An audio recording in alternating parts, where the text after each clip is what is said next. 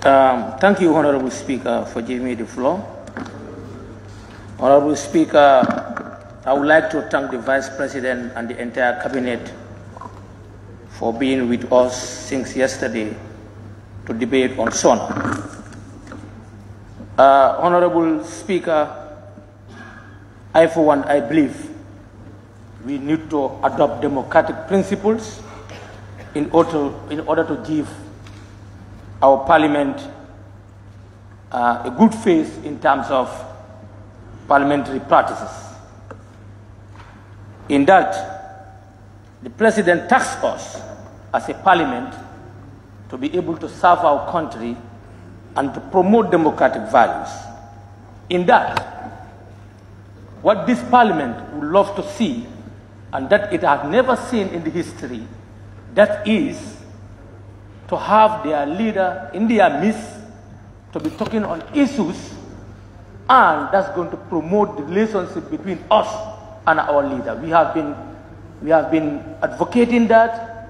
Vice presidents will come, ministers will come. Yes, we have no doubt in their ability, but we want our president to sit with the NAMs to discuss issues, so that this is going to be direct communication. Sometimes we believe along the line our messages are not filtered as supposed to be. Sometimes we believe that the president should feel our feelings. So in that, it's going to promote our democracy. During Jawara's days, it never happened. Yahya Jammeh came for 22 years, it never happened. So that's going to be his legacy and our legacy. And I think everybody should be ready to promote that. Honorable Speaker, going to the main discussion.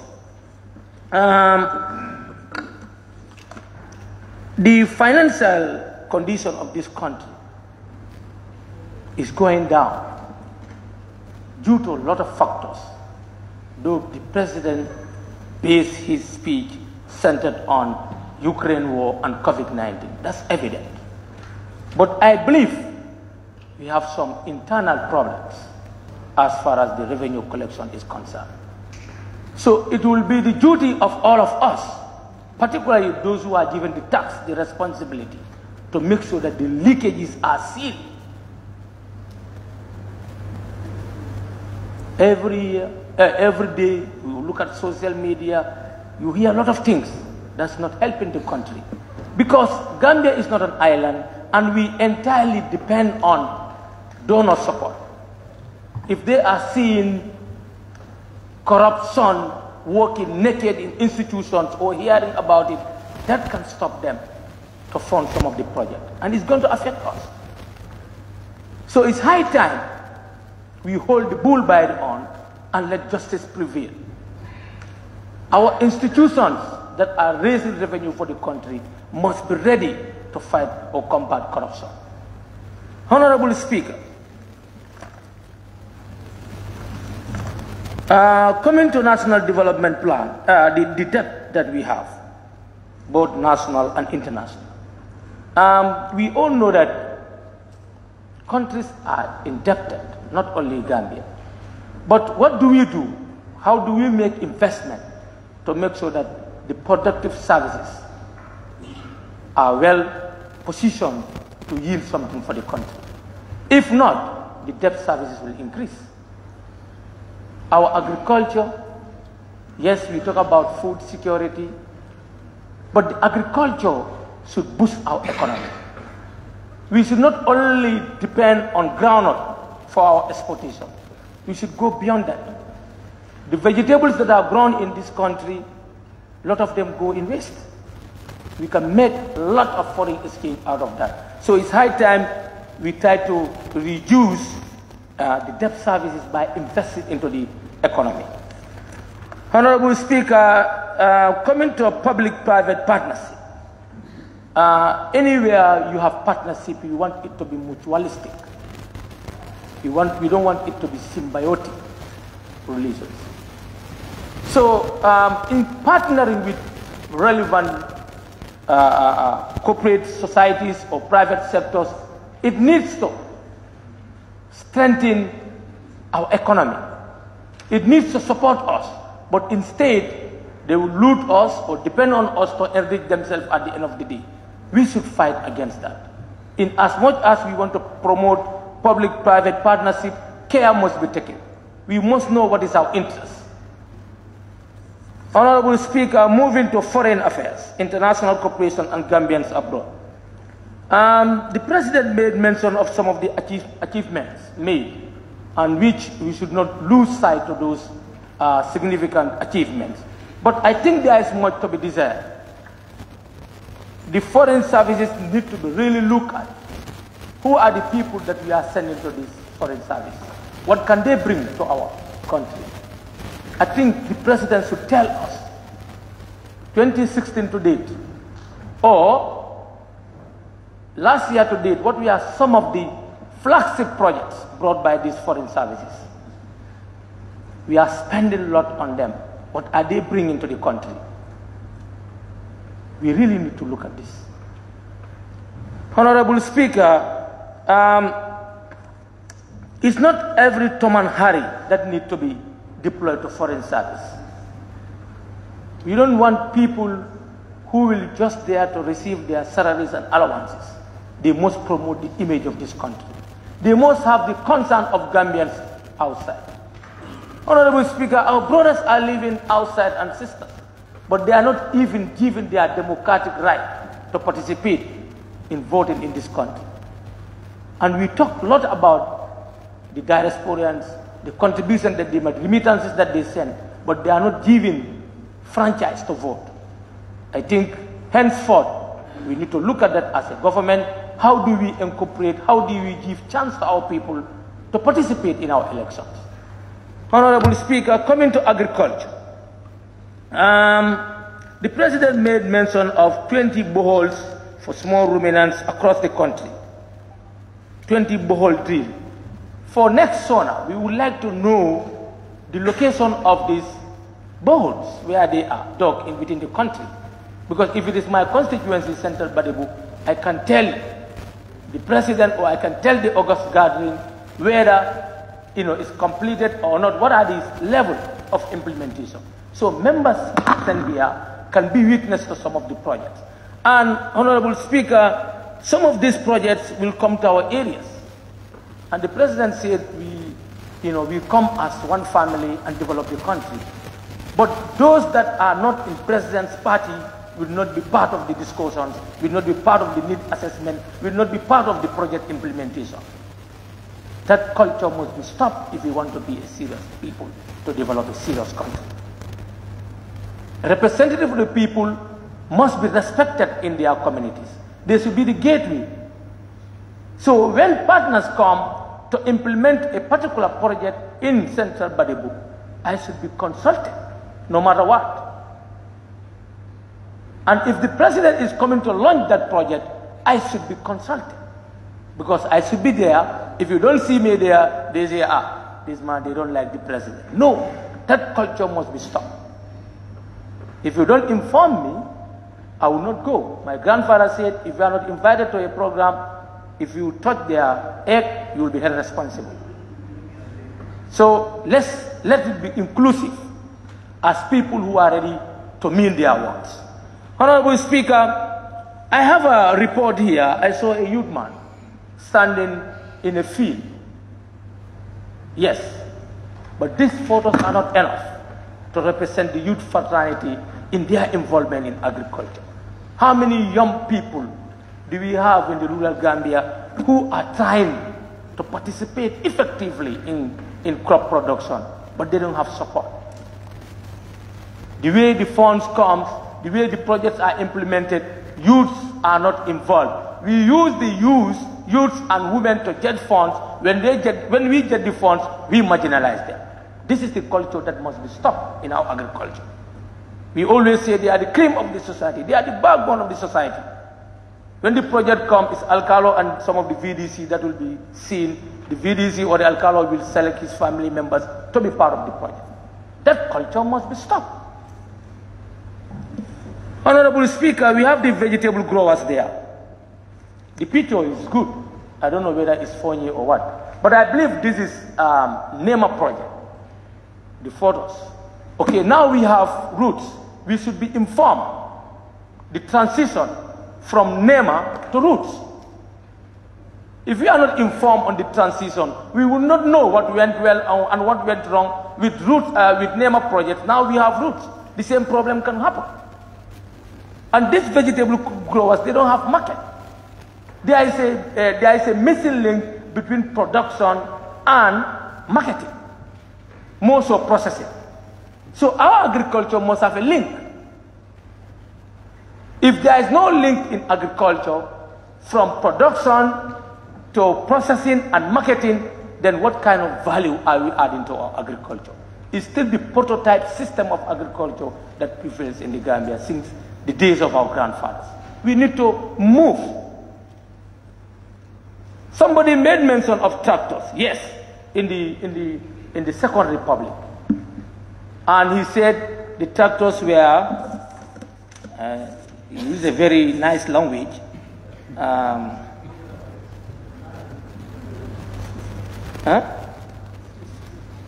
don't know sincerely. I wrote it somewhere.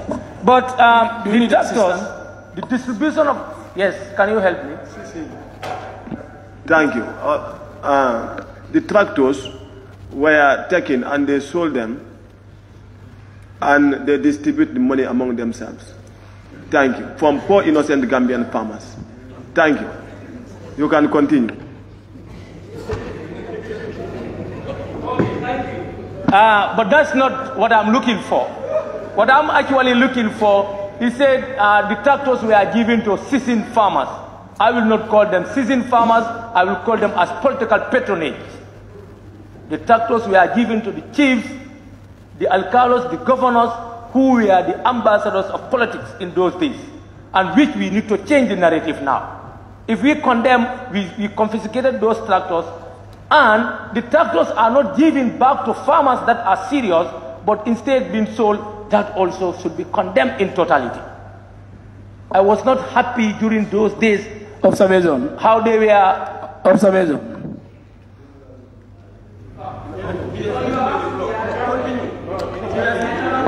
Thank you very much. The narrative is from me, and I think I should observe you.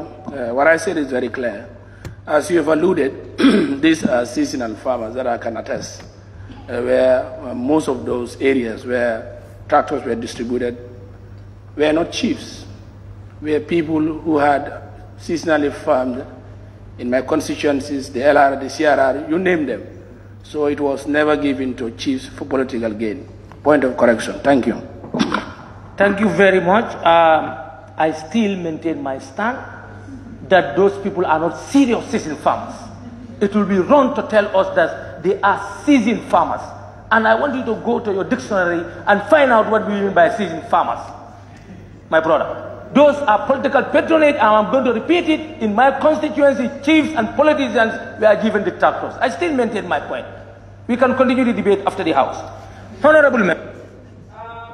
From agriculture, we move to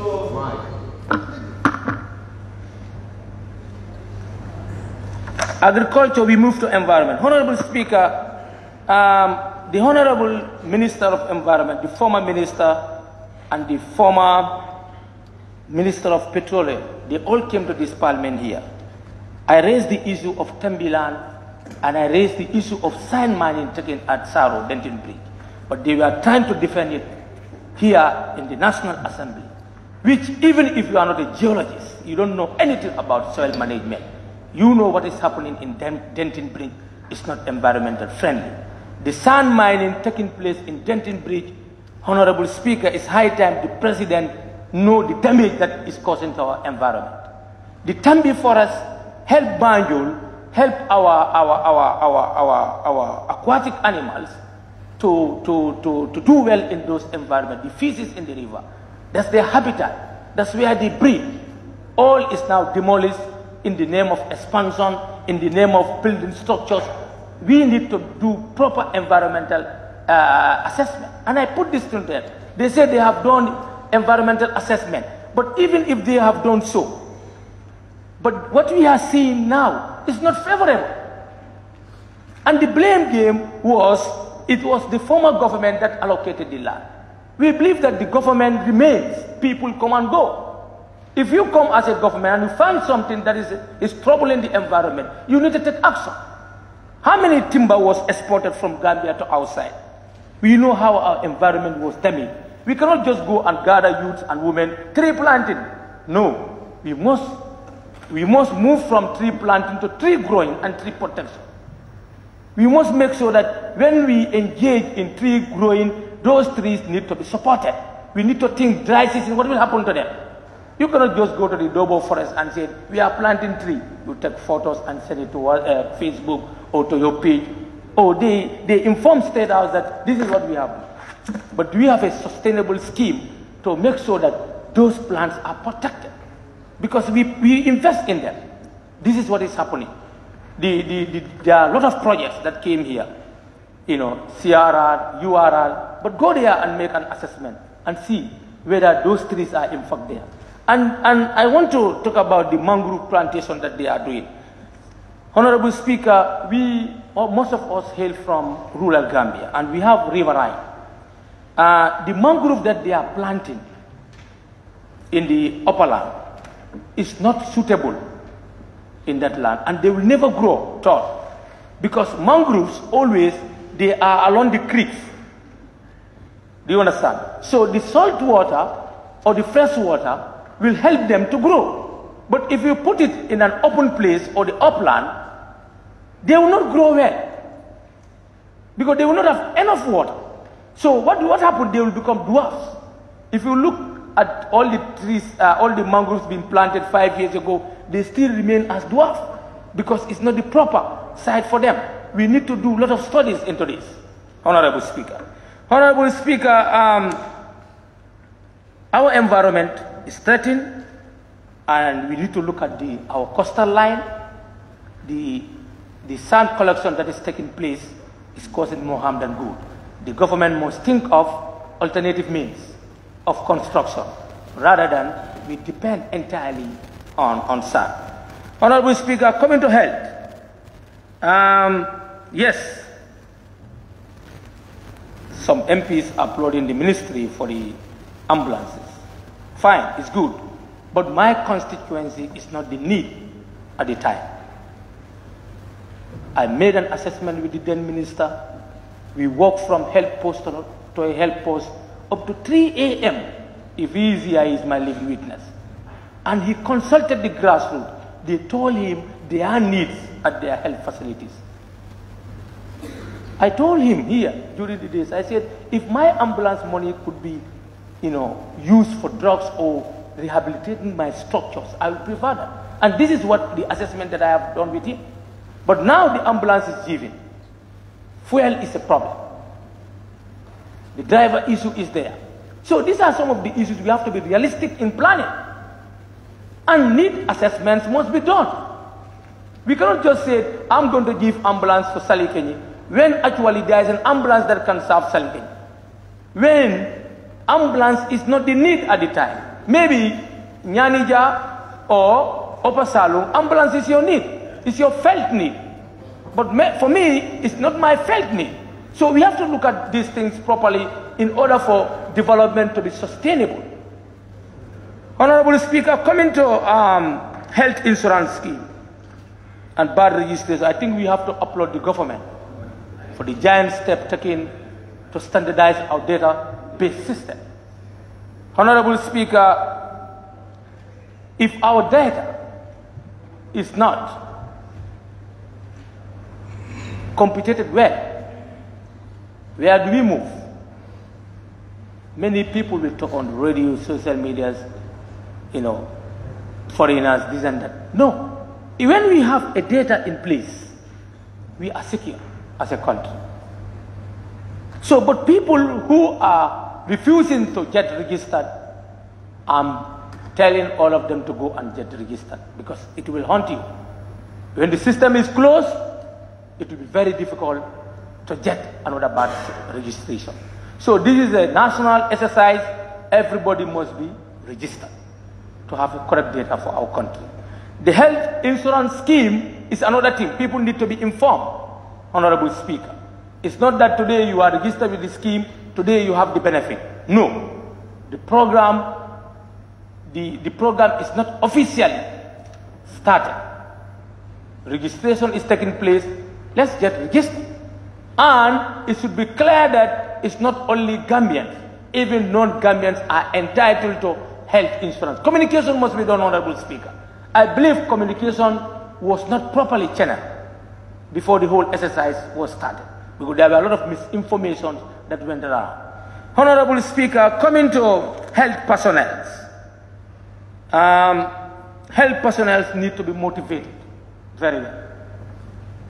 And we need to look at their conditions, particularly in the rural Gambia. These people, they sacrifice a lot. They are everything in the communities. Do we know there is a gap in terms of training? Training gap also need to be looked at. But the sacrifice that they are making warrants commendation. And we need to see how best their allowances reach to them on time. Because teachers can go on strike, sit down strike, but if nurses go on strike, doctors go on strike, that's a different thing.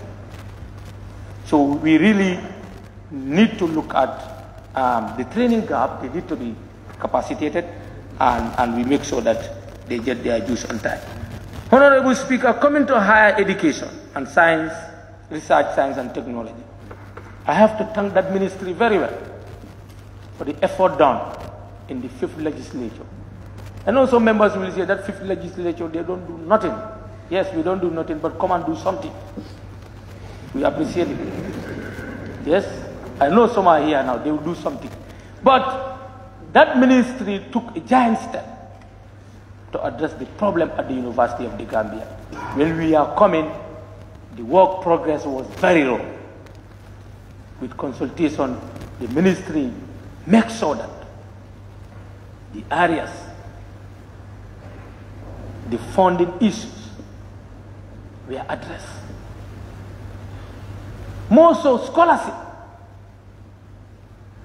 And it was through this parliament that supported the ministry so that we award more scholarship to our deserving students. Kudos to the Ministry of Higher Education for that effort. And how many young women and men are now going to university from bachelor's to master's degree. But I have to express my disappointment too about Ndemban Skills Center, Honorable Speaker. Ndemban Skills Center, we went there are a lot of investment made. And I believe the President will in fact make mention of it in the speech. The progress, how far? Because we thought by now students should be going to Ndemban to learn skills. The investment there should not be wasted. I know there are other consultations done, but now we want to see action by now. But I think the Vice President will be in the better position to inform this House as far as Ndemban is concerned. Because I believe the entire youths from North Bank CRR, even if we cannot have 1,000, but we can have at least 700 students or more that can attend that skill center. So, Honorable Speaker, I believe the Vice President will better inform the office about Ndemban. Honorable Speaker, I think TV education also is in high gear and in high direction, but we need to also decentralize skills. If you walk through the North Bank region, before we have technical schools that do technical education, but we need to have institutions that will provide skill training, not only GTTI or not only in the Greater Banyu. So sometimes we feel marginalized, those from the rural Gambia, to be honest, because we want to see some of these skills also in our communities, in our environment, that will also mitigate the level of rural-urban migration. Why do we leave the rural area and come to the urban area? It's because in search of skills, education, or job. So once we have it in the rural Gambia, that's also going to reduce our urban population in increase. Honorable Speaker, I'm proud to tell you people that we attended a training in South Africa, Midrand, where Gambia was singled out in terms of TVET education. the achievements made by the government, that we have a woman in the Gambia who is a specialist in auto mechanic. The whole sub-region, Gambia was singled out. So I'm proud to inform this office that as far as TV education is concerned, as far as skill is concerned, Gambia is in move. But as I said, we need more expansion in these areas because not everybody will be good in academics, and we need to fill these gaps. Honorable Speaker, looking at the examination results, I know some will say students have failed, but for me, I will not call it a failure, being an educationist. I believe the curriculum needs to be revisited. Honorable Speaker, I want the Vice President to know that Gambia, our curriculum needs to be revisited. Our curriculum should not be based on meritism, but it should be tailored in a way that we learn to serve communities, we learn to serve our industries, we learn to provide skills. If it is only examination oriented, then we fail as a country.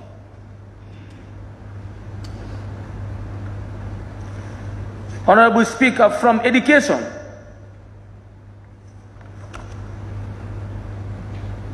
coming to petroleum, the President made mention of FA and Petronas successfully completing the drilling of Bamboo 1 in December 2021. This is an offshore exploration. Well, what happened next? We need to be informed. If they have been successfully exploring Bamboo 1 in 2021, December, up to now, what do we need to know? I believe there is missing information. And this drilling also, the assembly need to be well informed. We know little about what is happening. I know the committees are engaging them, but as far as the General Assembly is concerned, we need more information on the drilling that is taking place in order to diffuse some of the informations that are circulating. Honorable Speaker, coming to NAWEC, the OMVG is another flagship project that warrants commendation, and I believe there is a progress registered in it. But Honorable Speaker, looking at the Gambia, coming back to rural Gambia, there are communities who are still suffering, who don't have access to electricity. And this is their fundamental right. Before I mention Panchang, I will mention Kerepati in central Baribu, then coming to Panchang then. So these are communities that they have lumos, there is local market going on. Once there is electricity in those communities, the economy can go up. It can grow up, trade could be easily facilitated, they can be engaged in a lot of things. We know it's in phases, but these areas need serious electricity because they see themselves marginalized in the development. Honorable Speaker, from Jawara, traveling to the northern part of central Baribu to Mintekunda, that belt never enjoyed electricity. And they are tax compliant, they are the supporters of the government, they do a lot. But since time immemorial, they don't know what is electricity. It's Senegal who is bringing cold water to them for sale. So imagine. So these are some of the things that the government need to really look into. Tourism, Honorable Speaker. Tourism, I am disappointed, seriously disappointed with that ministry.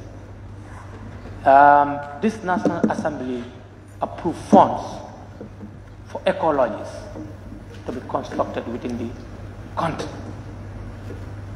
And those ecologies, there is no life existing there. What is the ministry doing about it? We all know that COVID-19 hit that ministry a lot. But we believe there can be something that we do rather than having this phobia of COVID-19 in our minds. And more so, I had an information from that ministry, they released that information that all British women come here for sex tourism, that's too segregatory, that's too bad for our tourism. That communication was very poor. I don't expect a responsible institution to make such release. Those women, they have right to marry anybody, even if it's their fundamental right to marry to anybody. We always talk about human rights, and marriage is a human right. It's choice. You are not there to tell me the wife that I should marry. You are not there to tell me. And if you look at a particular country and label them of that, are you not killing your tourism industry? Can we speak a point of order? Can we hear the point of order?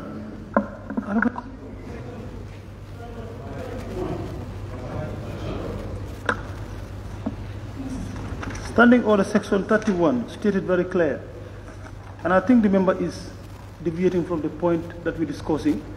Specifics should be on the State of Nation address, and I think you need to concentrate on that. 31.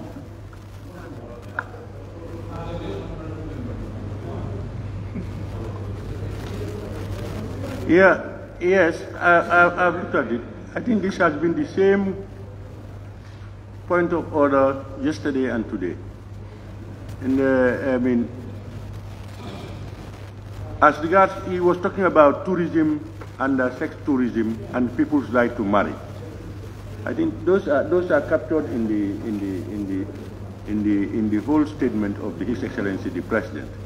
What I would advise honourable members to do is, if you are not of the opinion as to what he says, take the floor and come out with an opinion. Honourable member, can we continue, please? Thank you, Honourable Speaker. I'm never distracted. So what I said, you want me to repeat it, and I will repeat it. I'm not happy with the statement because we are here to heal a nation, and we want to promote tourism. I'm saying certain remarks, whether you are a minister, whether you are honourable, you should be responsible in our remarks, Honourable Member of Oluyulu.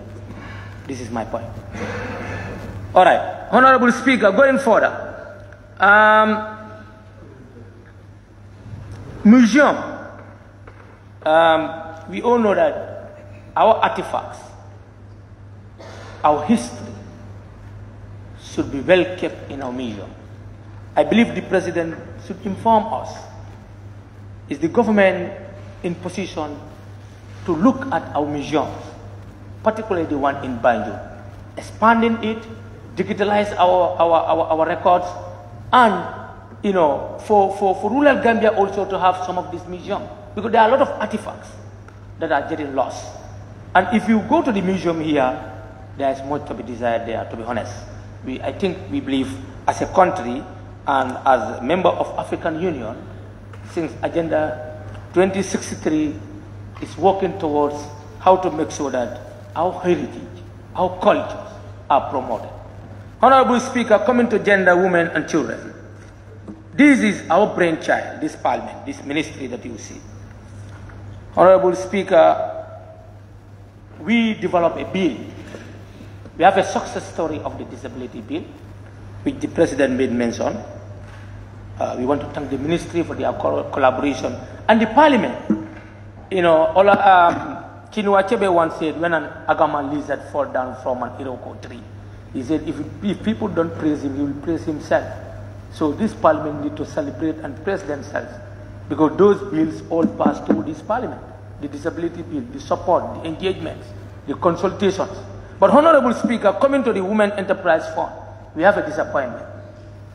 And the principle of that fund is to support Gambian women.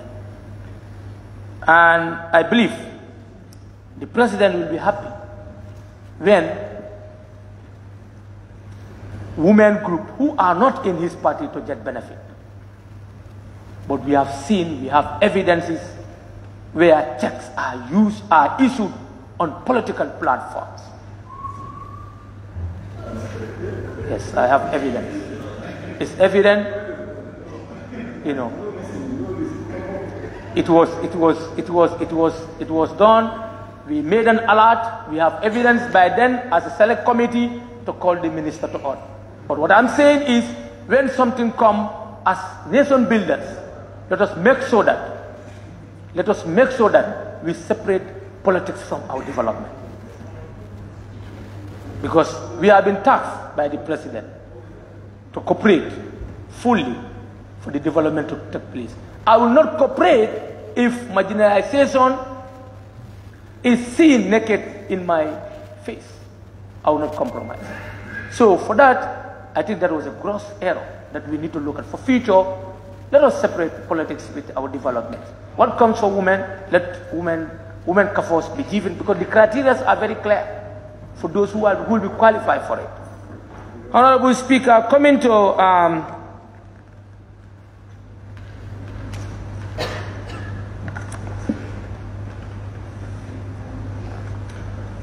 the same gender and women, I saw a photo in this report, very interesting. A woman holding 2 cattle.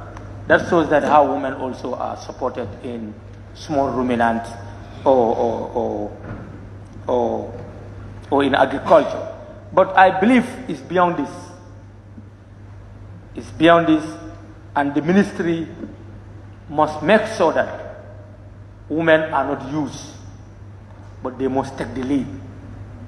They must take the lead. The world we live in, I said it here, we have weed, what, now is God.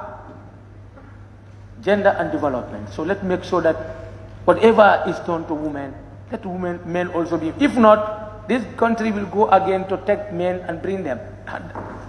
We don't have time for that. So let's all go alongside and make sure that these projects are supported and protected.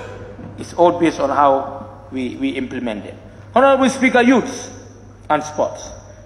Honorable Speaker, I think this ministry needs to be separated. Because when you say sports, many people have this feeling that youths are only meant for sport. And I think youth development is beyond sport. Though sport is an integral part of it. Honorable Speaker, our youths are not supported. They aren't. We commonly say the youths are lazy, they don't want to work. No. It's the system. And those youths at the beach side, it's high time this parliament look at them. Don't look at the dreadlocks that they carry. They are decent human beings that live, that need a life that's worth celebrating. They are contributing something to the society. Let us not marginalize them. They are our brothers. Whether you like it or not, they come from families. Let's meet them in their ghettos. We must communicate to them.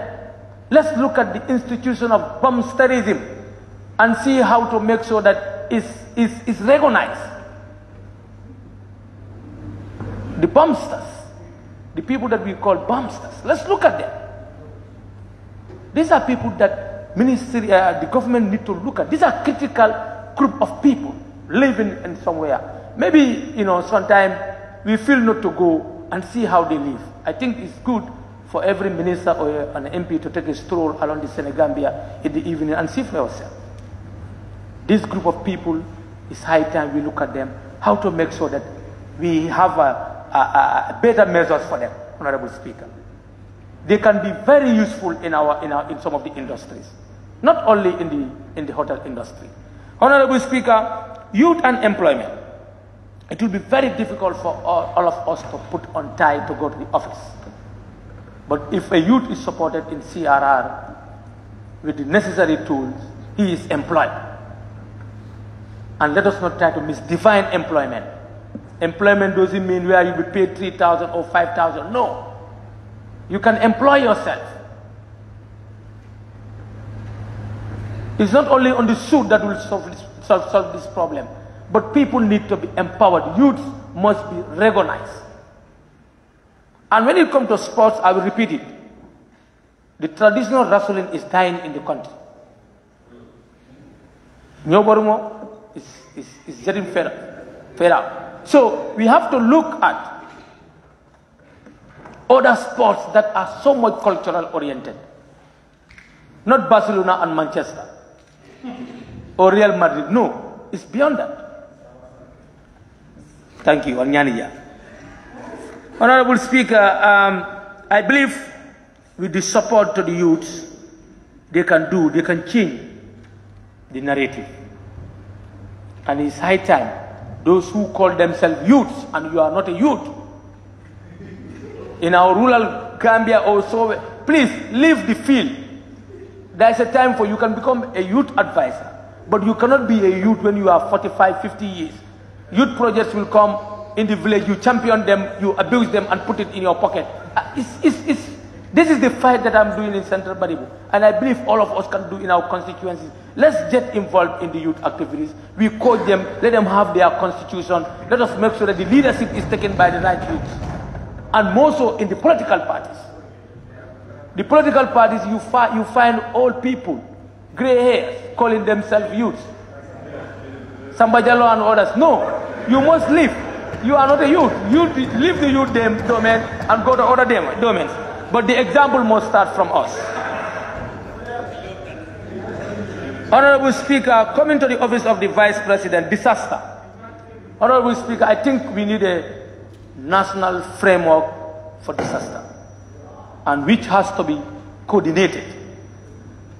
This framework will comprise all the institutions that are disaster related. Honorable Speaker, are we safe? That is the problem there. Are you afraid? Okay. Honorable Speaker, when COVID-19 came, I can stand here and say the whole Africa was not prepared. We are not prepared as a continent. We are not prepared as a country. And who knows what is coming next? We cannot wait until disaster occurs. We start looking for funds. Some are saying, giving t-shirts, mattresses. You call that one respond to disaster? No, Honorable Speaker. This institution should not only focus on floods or houses that are falling down. It's beyond that. I believe it has to be coordinated to make sure that we know that these are natural things that will happen along the line. But once we are organized, once we have good budgetary allocation for disasters, when disaster occurs, we can respond immediately. If not, it's the MPs who will suffer. And MPs don't have budget for disaster. The councils must be responsible. It's not only the central government. Area council, they are collecting taxes. What are they doing? We need to know whether they have a budget for disaster. It's not only to go and say a mayor or a councillor came to see us. No. Seeing me empty-handed as a Badibunka, I will ask you to go. I will not in fact welcome you. So these are some of the things when people are need, the institutions responsible must act.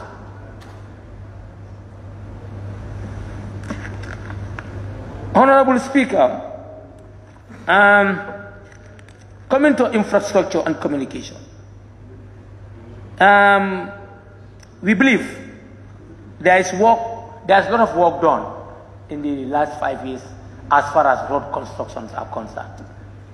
We might call it political like some of us critics, yes, but definitely I think Hakalang was a right conceived project, and Upper Salung, Njaha Road, Sabah Sanjali, Nyanija, Sabah Sanjali, Bambali.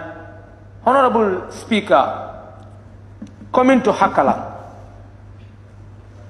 the work progress in Hakalang, we need to know the percentage of progress. How far? Sabah Sanjali, we need to be informed, because these are projects that all pass through this parliament. We do not know where they are now, what are their challenges, and what can this parliament do. Once we are better informed, we can make a better decision during budget allocation. But the information that we get here, as far as those projects are concerned, they are not enough for the parliament to make a better decision. Some of those roads are in a horrible condition. And they have a target. They have a target. So we need to be better informed as far as those infrastructures are concerned. Honorable Speaker, looking at my own area, the Bani Salikenya Road, the project is tendered, awarded. We believe the work should start by now. We believe. So such kind of pending projects, the Kiangas also, I know they will have their own stories to tell, but the Kia Road also, these are some of the roads that we need to know. The assembly need to be informed on the progress level of those roads. Farato Jambur, we don't know, this parliament, we don't know where the fund comes from, who is sponsoring that road, we know nothing about that road. As the former chair of the committee, we know nothing. Up to now, we don't know who are sponsoring that road. And it's in a horrible condition. We must be serious. You cannot fix a road today. 1 month time, you go there, you cannot ply the road. Let any MP try from Farato Market to Jambur, you will see what is happening. And these are taxpayers' money.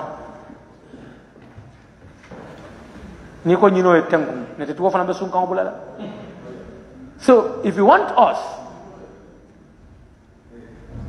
to work well, it has to be a coordinated team play. I do mine, you do yours. We can't allocate funds and next minute we see you doing something different. And when they come here, we are the people that they see, please pass this thing, please pass this thing. We could all remember when that oil fund came from BP. Ministers were parading here, all lobbying for their ministries to be allocated. So once we allocate, we make sure we do it as allocated. Honorable Speaker, Defense and Security. Honorable Speaker, I think most of the members speak about it. And last Parliament, the clerk will bear me witness. I raised matters of the day as far as security issue is concerned, particularly to foreign troops in our land, Honorable Speaker. Honorable Speaker, I for one, I believe it's time for ECOMIC to leave our country for good. It's costly, Honorable Speaker. It's high time our men to be in charge. What is happening to security sector reform? We believe by now, once the reform is done, we should be the masters of our own destiny. We know Gambia is not an island. We are part of ECOWAS. And we knew why they came at the time it was needed. We are in a political impasse at the time. But once we were here for 5 years, we went for election, we have another badge of government, sound-minded ministers that we think they can steer the wheel, sound-minded NAMs. So what next now? What next now? Do we meet the employments that we have done, the elections that are we not really in what we are doing? Change must happen now. Our security cannot be in control of foreigners. We don't have an occupation here. And we have to learn history. Before 1994, what happened in this country? There were Nigerian troops here, in this country. Do you understand? So, it is a transition. We must, wait, you want to observe me? Honorable Speaker, I just want to, after Suleiman's presentation, to move a motion. We limit time. After his presentation, we limit each member's time to probably 10. Otherwise, I see some members sleeping already. So I think 10-15 minutes will be okay for each member. Okay. I think you have observed me. Okay, so it's noted. Let's move. Honorable Speaker, what I'm saying is we want our men in uniform to be in charge. We want them to be in charge. We have no hatred for Senegalese troop or Nigerian troop or Ghanaian troop in the Gambia, but we believe Gambia as a sovereign country. We have our laws, we have our military, we have our securities. They need to act as a country. That's my observation, and I believe you will carry it to the president that time has come for us to be in charge. Honorable Speaker, justice delay is justice denied, coming to legal sector. And we believe the president made mention of TRRC. Now, TRRC is something that has been constituted by this parliament, by an act of parliament. And we believe it was a process. Now, the white paper has to be implemented. And we need the support of everybody. We are not here to put up a blame game, but I, for one, believe we all have a responsibility to carry. And in that responsibility, we have to do it judiciously. Now, you cannot ask me to forget about the past when justice is not given. We believe this matters. The process needs to be completed. Until those found guilty, we know that they are guilty, then we can talk of forgiveness and we can reconcile. But once the process is not completed, Honorable Speaker, unity in this country will be threatened, and it will be very difficult for us to develop this nation. So we must make sure that the process is completed, and this parliament have a role to play as far as the TRRC white paper implementation is concerned.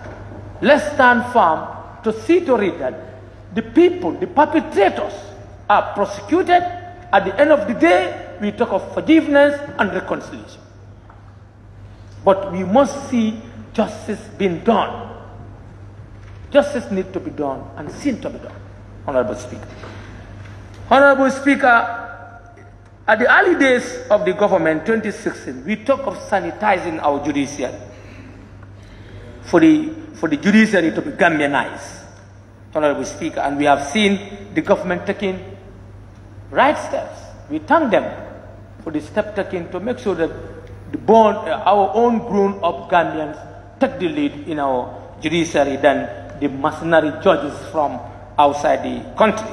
And I think we have to commend the government for that. But I believe still, we need to do more as far as our courts are concerned. The cases, that are happening in our courts, sometimes they are delayed. It is very difficult to make, to make sense out of it. So the security threats are around because people are not safe in their matchbox houses. Do you understand? We cannot live in Soweto lifestyle in the Gambia during the days of apartheid. People are scared to move out. Every day you see news that somebody is killed there, somebody is stabbed there. What is happening? So I think we need to look at these things and make sure that the perpetrators are brought before the justice, Honorable Speaker. These are some of the things that need to be done in a quick manner. Honorable Speaker, new constitution. The president talked about new constitution. Very good. We welcome it. And we want it to be speedy, as 1997 constitution is not a progressive constitution with the time and age. The time that it was formulated, I don't disagree with that, but the time that we live in now is not a progressive constitution compared to the other countries within the sub-region. So holistically, we need to look at it. Though the draft constitution couldn't pass here due to so many factors at the time, political struggle, So with all that, let us all have in mind that Gambia needs a new constitution. And we want the president to work on this thing as quick as possible. He knows the modus operandi that they are going to use, and Parliament will have a role to play. But we want Gambia should usher into Third Republic. That's the history of our president, that's our history as NAM, and that's the history of the Gambian people, who is not interested in making a legacy. tell me in this house. So that's your legacy, that's my legacy, that's his legacy, for Gambia to have a new constitution. Without that, we don't have a legacy.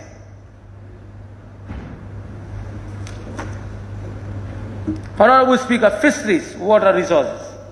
Honorable Speaker, we were informed here, one of the sonars, that boreholes would not be an issue in this country. The number of boreholes to be dug was stated clear. But up to now, go to Sare Adama or Kusalan or Sare Mountain is it upper flood? Lower flood. You cry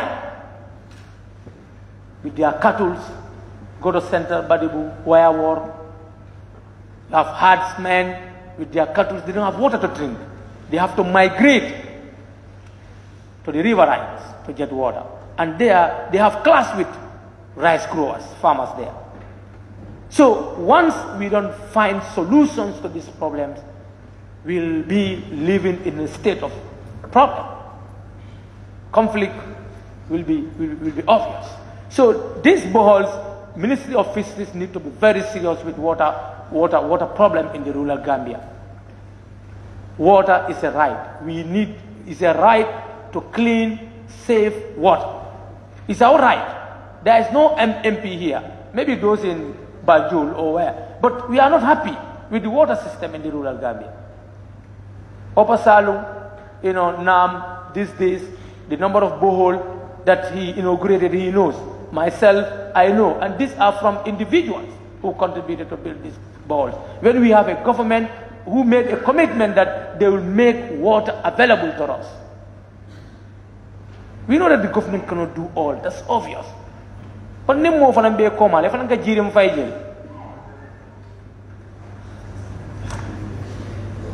Honorable Speaker, fishing, we have these fishing centers in the Gambia which are very common, and I believe they can supply us with fish.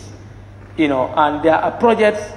These projects were projects during PPP government, and APRC inherited it, but there is no support to those fishing landing sites. Salikeni, Tankular, Tendaba, Kemoto, Albreda.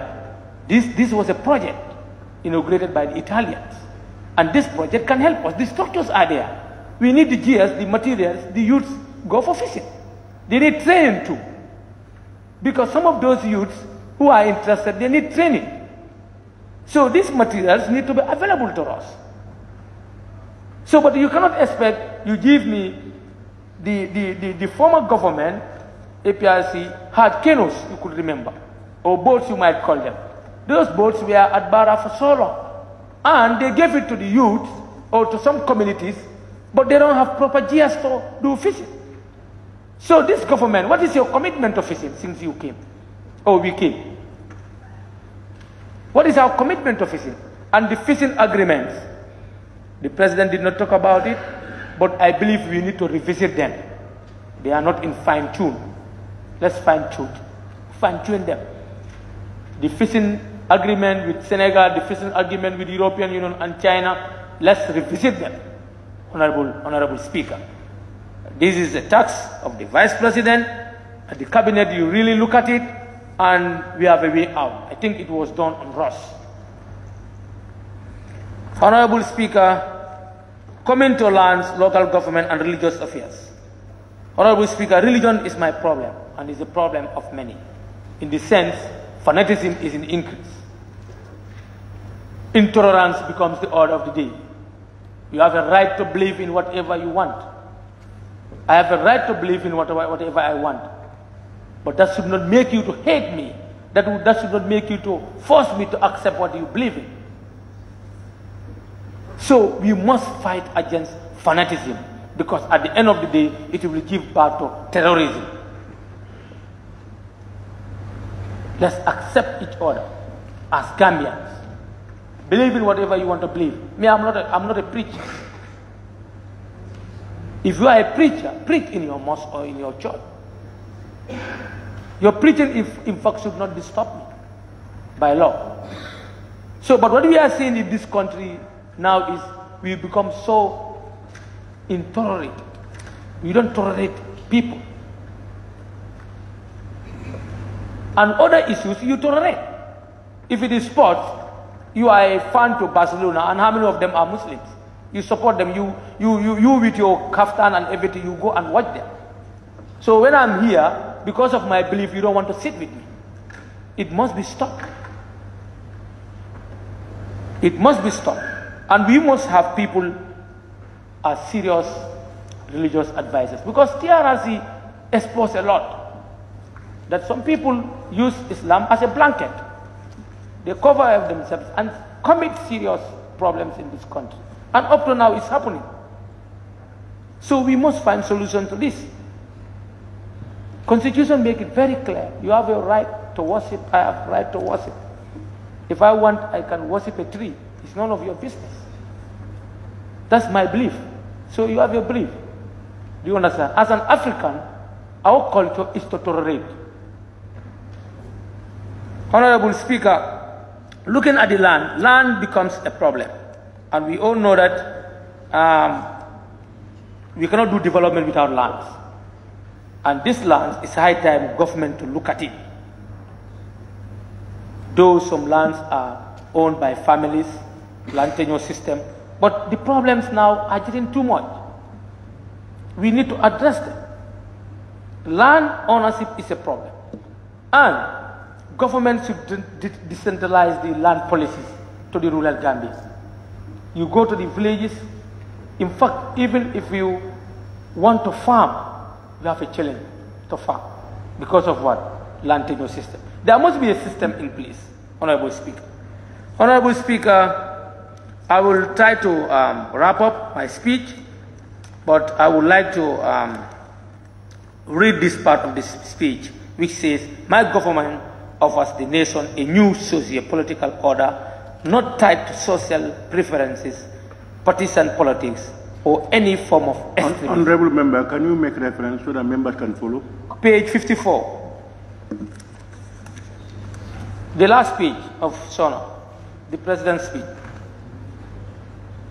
Is it the last page? No, it's the same. No, please. Just go to the report. It's the same. Okay, it's the last page of Sona. Last page of Sona. It's not 54. Report. Yes. Look at that other one. Look at the last page. It's the same. It's the same writing.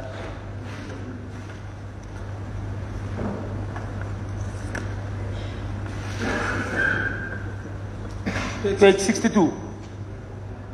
Second paragraph. You get it? My government offers the nation a new socio-political order not tied to social preferences, partisan politics, or any form of extremism. This is a national order purely for patriotic service and development. I plead that we embrace it as a construct that calls for uprightness, sincerity, and diligence. I think these are powerful codings. It's very powerful and it's very touching. It should reflect in our action. It must reflect in our actions. I thank everybody for your kind attention, and I believe with this we are all committed. And what we are saying here, let's mean it and do work and leave a legacy. Or less if you are not interested in a legacy. Thank you. Thank you, Honorable Member for Central Badibu. You've taken a better part of our time. But that is the purpose of the debate.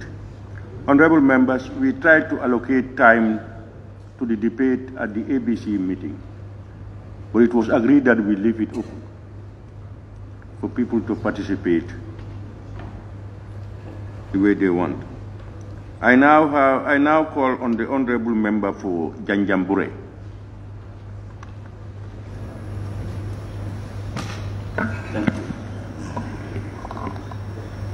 Thank you very much, Honorable Speaker, for giving me the floor.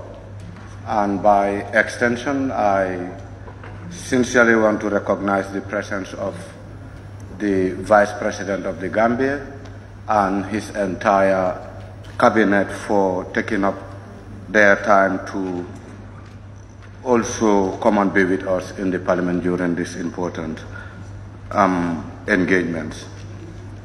To start with, Honorable Speaker, I just want to reflect on foreign affairs, international cooperations, and Gambians abroad. Looking at the speech of the President, few things that were not really reflecting in the speech was the issue of deportation in the country, which have been a great concern for our young people, both those that are living abroad and as well as within the country. And we think it will be very much important for this particular ministry to actually look at the issue of deportation and also come up with policies that can help to address the menace. Also, on the same issue, that is on deportation, I think sometimes, yes, we cannot really deny some of our young people to come back to the Gambia, more especially if they are deported. But again, I think we should also look at the way they are integrated in our society. Some of these young people will come back home desperately from abroad, and at the end of the day, looking at the takeaway that they are given at the airport, it seems very, very little. And I don't think the funds that have been given to them can actually help to address their problems, looking at some of them actually coming from jails back home, some of them being arrested in streets and bringing them back home without actually having any financial muscles to actually start up new ventures in the country. So I really want to challenge the particular ministry to actually look into their situations. Also, our brothers and sisters in the diaspora, the President did mention about their contributions, that is with regards to remittance. But again, I don't think we actually give them the actual rights or privileges that they deserve, which were also cited by my colleague parliamentarians. The right for them to exercise their franchise, I don't think is actually given to them, and it will be important for them to also reflect in our policy documents, wherein they can also realize some of the contributions they do across the country. The President did mention about the Gambia holding a position with ECOWAS Commission. Yes, I think we also need to congratulate the ministry and the country as a whole. Also, with the issue of the Gambia being part of the United Nations Human Rights Council, that should actually last for 3 years, which is a term of an office. But then I think this should also help us to reflect on the issues of human rights in this country, because of recent we have seen a lot of blockages from the IGP's office for restricting Gambians to actually go out in the streets to exercise their rights, more especially with issues that hinders their lives on a daily basis. I also want to look at agriculture.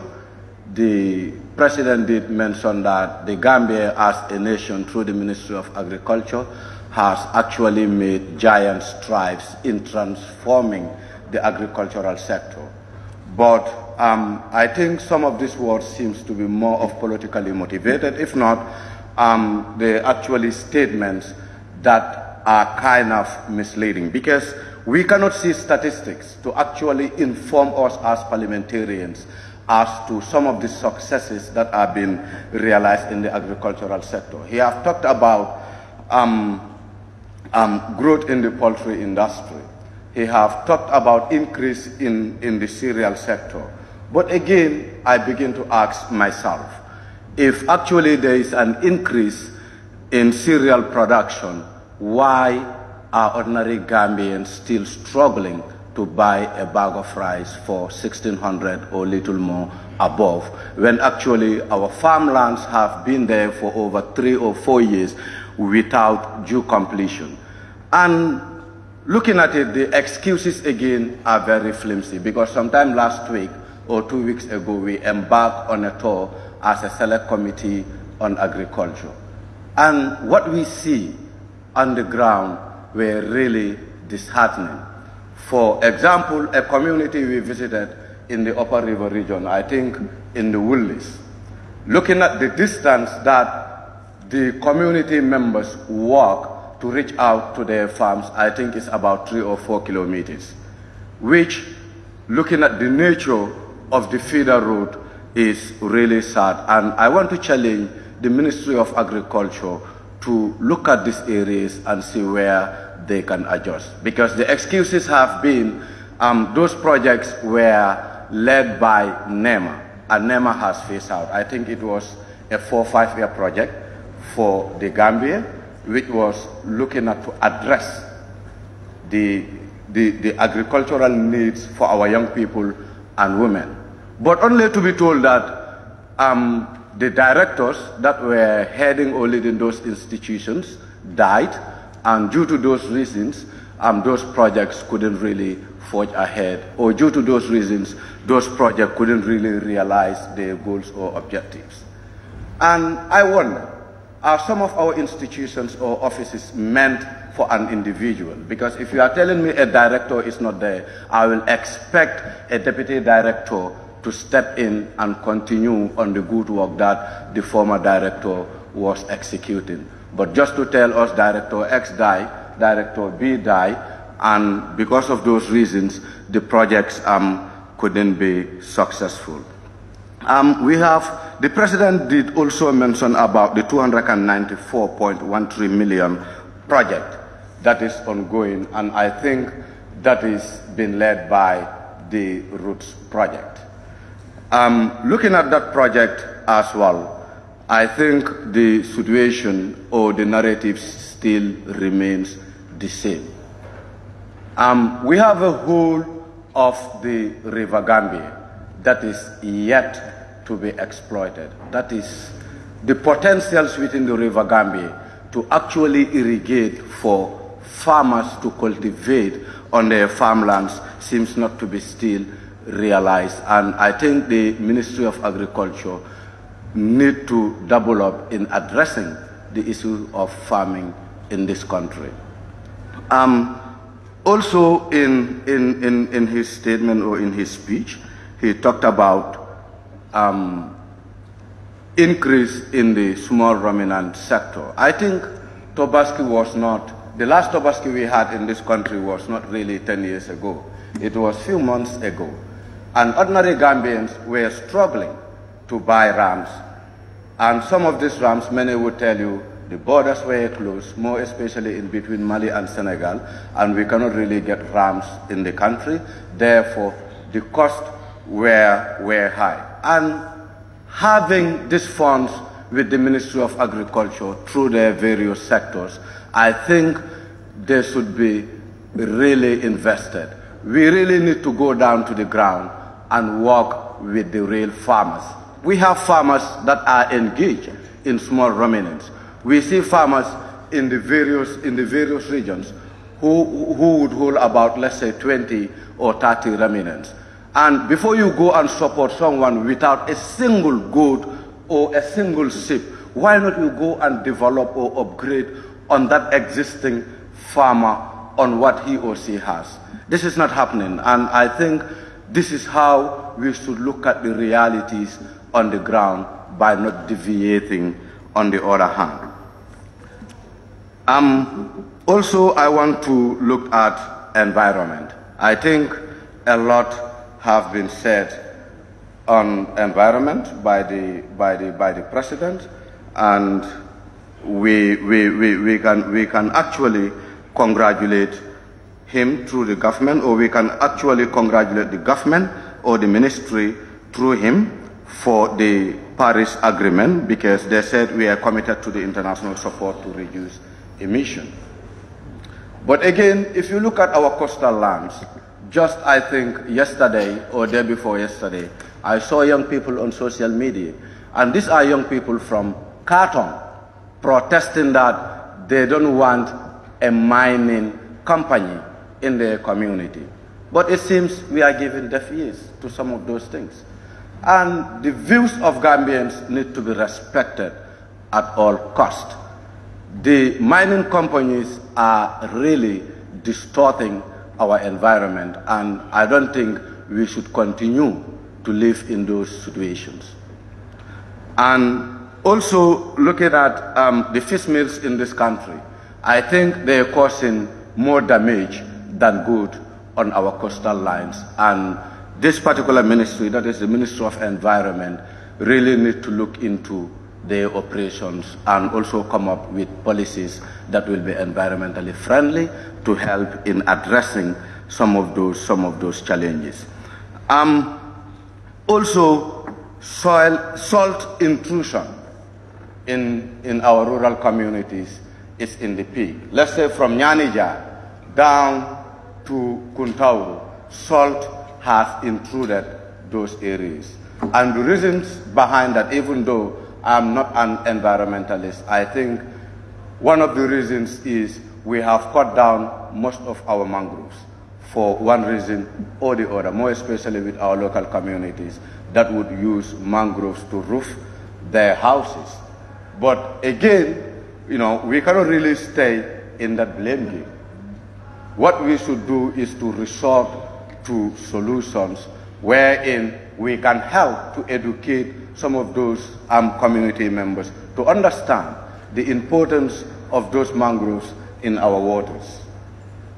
But again, I have not seen or heard from this particular ministry as to how much restoration project they have taken upon themselves in order to safeguard our environment. So therefore, I want to challenge the Ministry of Environment to also double up and ensure mitigation measures are being put in place to help mitigate against environmental degradations. Even though they say there is an embargo on the issue of timber, I think it is still ongoing, and we still have people in our respective communities with their chainsaws intruding our forests to cut down trees in order to sell and make money. But again, this is not only affecting our forest land. This menace is also affecting our communities because it is trucks that are being used to go and collect some of these timbers, let's say from the forest parks or wherever one might call it, and those trucks also cause some soil damage on our environment. So therefore, I want to challenge the Ministry of Environment to double up and see how best they can mitigate some of these things. Let's look at the Forestry Department under the Ministry of Environment. When the Germans were in this country, annually they will be working with communities to restore the forest park.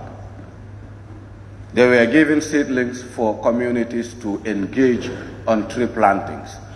But of recent, not even of recent, over the past, when the Germans left the Gambia, that was the end of everything. You get into our forestry. Point of order. Honorable Speaker.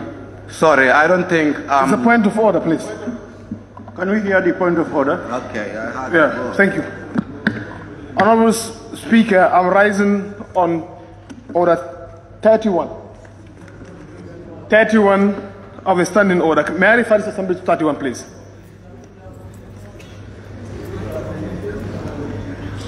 Yeah. So basically, while we really appreciate the members' concern, but I think we should be devoted to the content of the speech. While adjournment debate, those narratives or details could be appreciated. Thank you. Thank you very much. Okay, Speaker. Go ahead, Honorable Member. Thank you very much, Majority Leader. With due respect, I think you walked out, you just came in, and it seems you are not au fait with the discussions. And sorry. And Honorable Speaker, I think I'm on track and I'm speaking. Yes, so I think I just need to continue. It's better. What I was trying to actually explain is we think the Department of Forestry should not only be engaged in issuing licenses for people to go and chop down our forest park, but also they should be working with communities and respective structures to restore our environment for prosperity. I now want to look at the health ministry, which I think is also the backbone of this country, because without healthy people, we cannot really have a healthy nation or a prosperous nation. And during the President's statement, I just want to seize this opportunity to thank the ministry for the National Health Insurance scheme, which is a good step in the right directions. But again, as a colleague alluded, it will be also very much important for we to do the grassroots engagements, because the narratives on social media seems to actually discourage, or it might actually have effects on the process. So therefore, I think there should be more of engagements. I have also heard from other colleague parliamentarians that with the community ambulances that were distributed, which I would say is more of an alternative to mobility, that might be okay with other constituencies, but I don't think this is a way to solve our problems. And I just want to give an example. That is the crossing points that actually connects the northern part of the Gambia and the southern part of the Gambia. And if I say the northern part of the Gambia and southern part of the Gambia, that is the crossing point. Specifically, I just want to look at the Central River region. We know for Janjambure crossing point, the ferry service there work on scheduled times, and at about 8 p.m. or 9 p.m. they close their doors for work. And patients from the north, let's say from Kuntauru, Nyani, Same and the like, normally if there are referrals to Bansang Hospital, you realize that, you know, it becomes a big challenge because an ambulance cannot cross with a boat. And therefore, I want to challenge the Ministry of Health to actually provide Janjambure Health Center with a functional ambulance that could be used as an alternative if in case the ferry service at Janjambure Crossing Point closed, then the ambulance at Janjambure Health Facility could come at the crossing point or at the jetty to help in taking a particular patient to Bansang Hospital.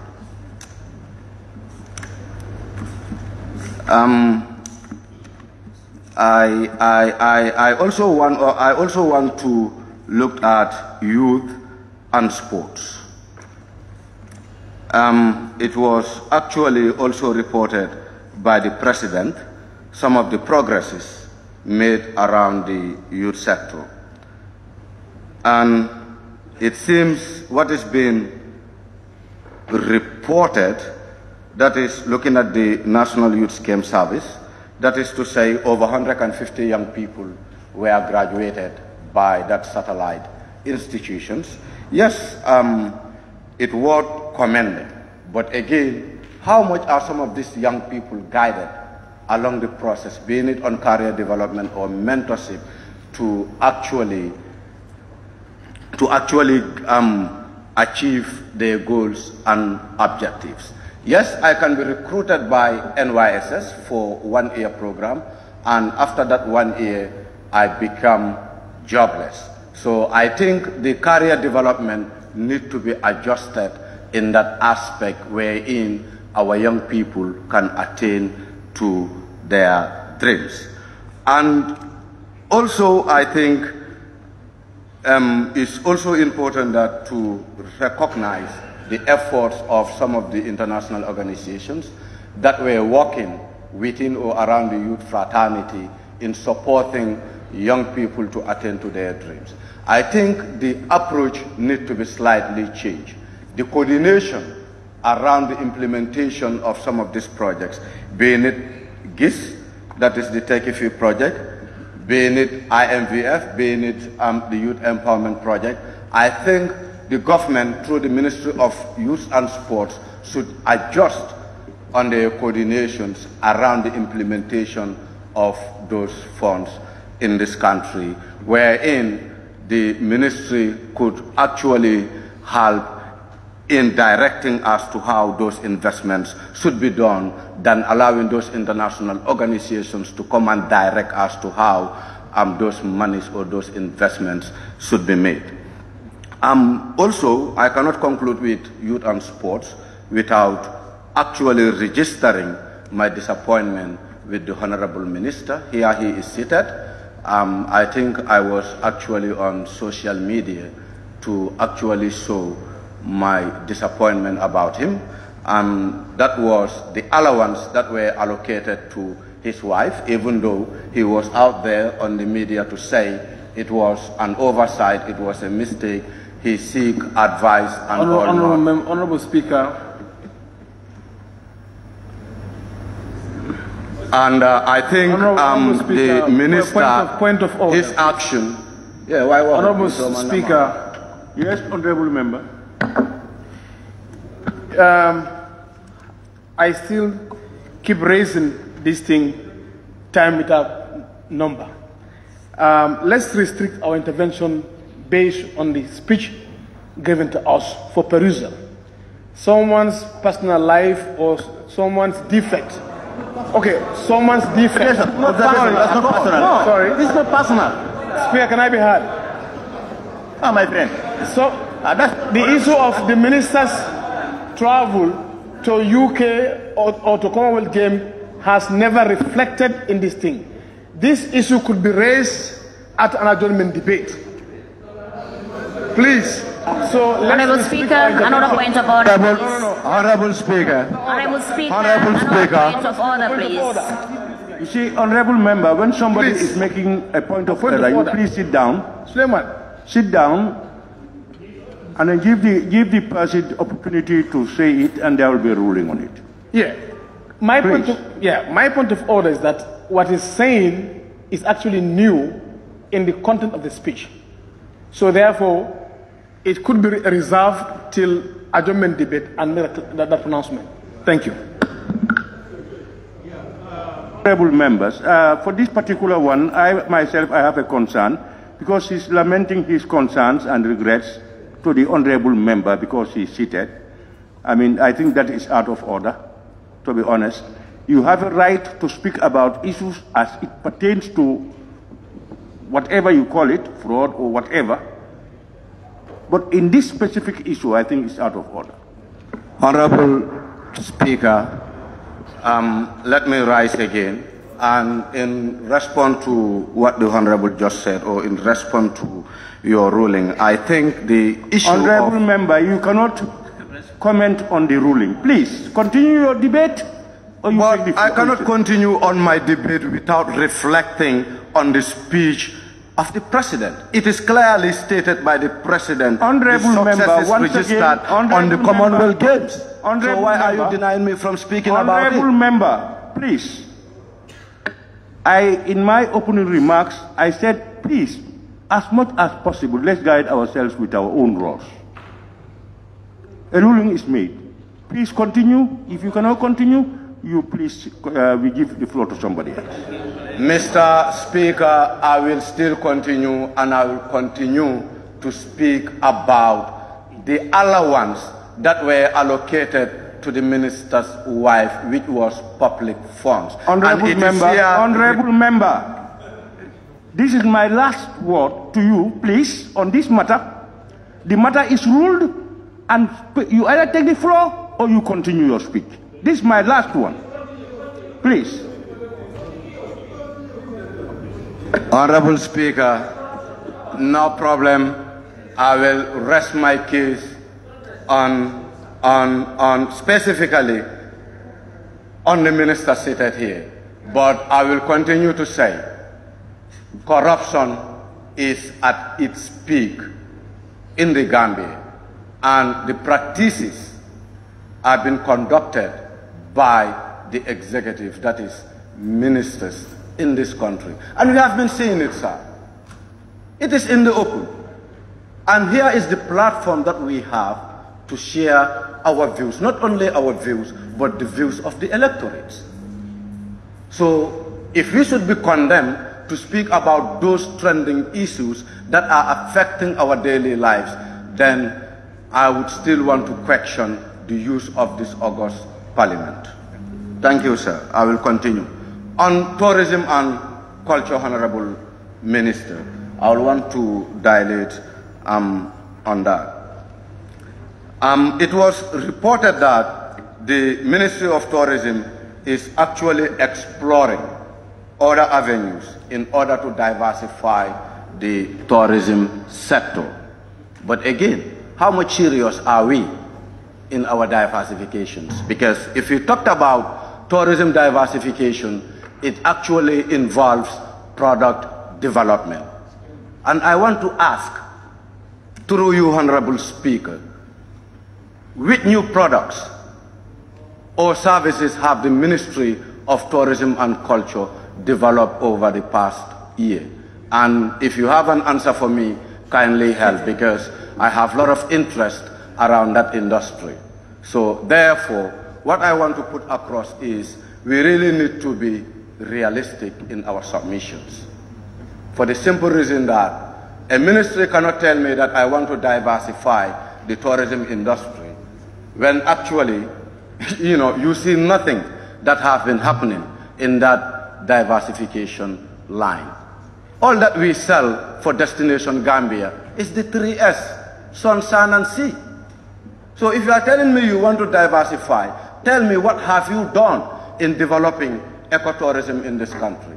Tell me what have you done in developing sustainable and responsible tourism in this country. Tell me what have you done in developing community-based tourism in this country. If such is done, then I can agree with the ministry that yes, diversification is happening. But no, you go to that ministry, I think a petition is before this honorable parliament through the petition committee on the 5 eco lodges that are supposed to be built across the country. And each region is entitled to 1 eco lodge. The last time I visited Barrow was last month. And sadly, go and see where they are building the eco lodge. Go to Jufre, look at the jetty.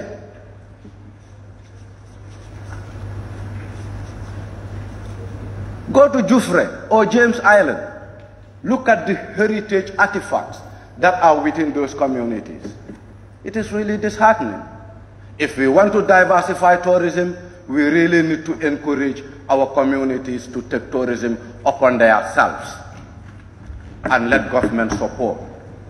But not government taking tourism upon themselves and expect communities to contribute. It wouldn't work. It cannot be a top-bottom approach. It has to be a bottom-top approach in order for we to reach there. The security port, some of my colleagues have talked about it here yesterday. I wouldn't go that far in it. And I think at some point, as a member of the Tourism Select Committee, I will actually work with my colleagues to see as to how we can help in addressing that issue. Because, it's not realistic for you to be paying a token when you are entering in your country or to pay a token when you are living in your country. Are we charged if we are entering in our homes, in our houses? No. Why the Gambia bringing such a tax on its citizens? Apart from that, the landing fees, we have seen how Senegal is growing. Just last year or 2 years ago, they inaugurated the new international airport. And it seems to be attracting a lot of airlines or tour operators to land at Senegal than the Gambia. Not because of any other reason. It's because the cost attached to landing to the Senegalese airport is more favorable than the Gambia. We cannot be just hunting money. We cannot be hunters. We need to look at what will actually boost the economy of this country, what is more of realistic when it comes to developing tourism and culture. Honorable Member, can I observe? Yes. Honorable? Yes, please. Yes, thank you very much for giving me an opportunity. I just want to make a few clarifications just to clear the air. If you look at the security port, it is paid in so many countries. Even you get other sub-regions, you have it.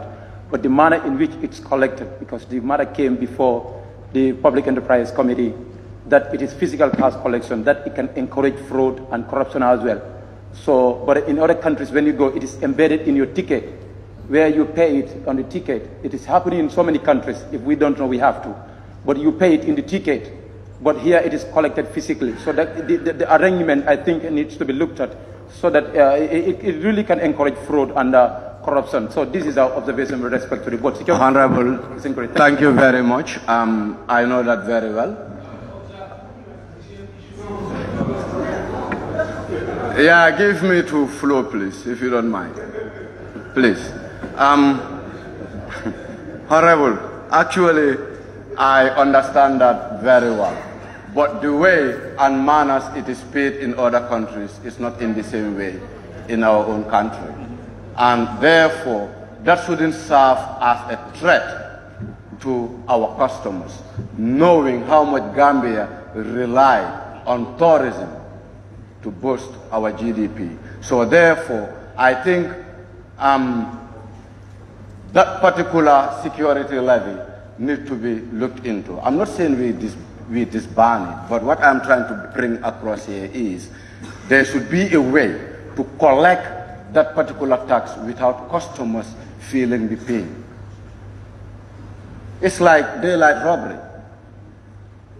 So moving forward, Honorable Speaker, I really want to also look at higher education, research, science, and technology. The President did actually report on the infrastructural development in the country, or the transformation phases that are happening around our higher education. And yes, at some point, we are progressing. But in the other hand, we are not, because we are not seeing some of these things as all-inclusive approach, more especially when the rural communities are left out. I think the only progressive institution we see around the rural communities is the Barrow College. And sometime last month or two, they were crying of hunger. So the ministry really needs to adjust in creating institutions that can offer life skills and career developments to our young people. We should not see life skills as an alternative for our young people. We should actually mainstream it in our educational system. Honorable Speaker, I want to observe. No, sir. Let's move. Honorable, relax. Honorable Speaker, I want us to look at petroleum and energy. I think the cost of petroleum in this country, let's say per liter, is really threatening. And I think last week or sometime last week, the ordinary citizens were really suffering. That is the movement of people from one place to the other, simply because the transport union were on a protest. And I think this can be avoided. And as such, I also want to challenge the Petroleum and Energy Ministry to also look into some of these prices and see where we can have a cut and also make fuel as affordable as we can. If other countries are selling fuel, let's say for $45 or for $65, when Gambia we're selling it for $75, then if we are not careful, more especially with our commercial drivers, they might not end up sympathizing us. And people like us from the rural communities, we can only make ends meet when actually we travel to the greater Banjul area, you will come to realize that we will still continue to suffer and suffer and suffer, more especially the poor communities. Honorable Speaker, before I would take my seat, I would also want us to look at gender, children, and social welfare. The President actually have spoken around the Disability Act that he says was enforced. But again, I want us to actually expedite the process. Yes, sometimes we have some of these acts, especially in the Gambia. We're good in formulating policies. We're good in formulating acts. But again, do we reflect on them? It's always a question. And I would definitely appreciate if the said ministry can actually look into the issues of our children in this country. Because it seems on a weekly basis, you will hear a news about a missing child. So I think there should be a data system that would actually help to register the names of these children in our systems, and also to ensure that their welfare are being safeguarded. Legal, I would also want to say one or two things about it as well, because I know a lot was invested. A lot was invested on the TRRC, which was actually approved by this Honorable Parliament. But it seems that the issue continues to drag. For example, with the white paper. I would also want to challenge the Ministry of Justice to also look into avenues to expedite the process, because we have victims out there who have been waiting to see what their compensations shall be, and until now they cannot actually establish their fates. Therefore, I would actually want to challenge the Honorable Minister and his ministry to expedite some of these processes. And also in our justice system, like I think it will be also important to find possibilities. I know they have been trying to decentralize the justice system, having, let's say, courthouses in every region. But again, we think some of the regions in the Gambia are not being considered. And even if we have a judge, they are not staying with us. We only see them periodically if there are cases they are supposed to preside over. So therefore, we think every region should have an established and functional courthouse that would look at cross-cutting issues, being it the High Court, the Magistrate, the Children Court, you name it. I think we should graduate from just having everything centered in the Greater Banjul area, and also see as to how we can expand some of these things in our rural communities, and also be able to serve the rural communities. On that note, once again, Honorable Speaker, I want to seize this opportunity to thank you for giving me the floor, and also I want to thank you all for your kind attention. Thank you, Honorable Member for Janjambure. Honorable members, as I said earlier, we will stay today to finish the other paper for today. And we're going very slowly, a lot of repetitions. I will want to urge all those who have spoken also to stay and listen to those who are yet to speak. We now have the Honorable Member for Busumbala.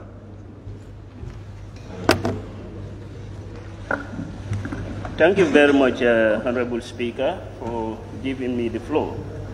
I acknowledge the presence of the Vice President of the Republic of the Gambia and his ministers here present.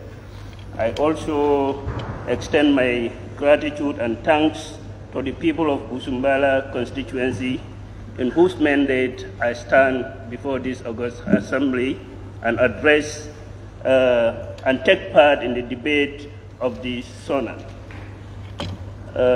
Honorable Speaker, I want to start my intervention in the area of legal sector. But before doing that, Honorable Speaker, I want us to look at introductory remarks of the President when he came and read his State of National Address. In that remark, Honorable Speaker, the President did inform us that Gambia is a transformed nation. I want us to look at this term very critically. Gambia is a transformed nation. Honorable Speaker, in order for the nation to be termed as a transformed nation, there are criteria. And when we look at those criteria, we can say whether Gambia is a transformed nation. Honorable Speaker, a transformed nation is a nation that the government gives the subject voice and hope. Honorable Speaker, whether this country, the Gambia, our government is giving the people, the subject, that voice and hope. Honorable Speaker, we'll also look at another criteria, that is a transformed nation establish a vision for the future and the roadmap of journey towards the direction of better improvement and development of this country. Honorable Speaker, can we say at this point in time, a Gambia is a transformed nation when we have a problem with our national development plan? As far as I know, I have gone through these statements. I have not come across with any statement by the President made mention of national development plan.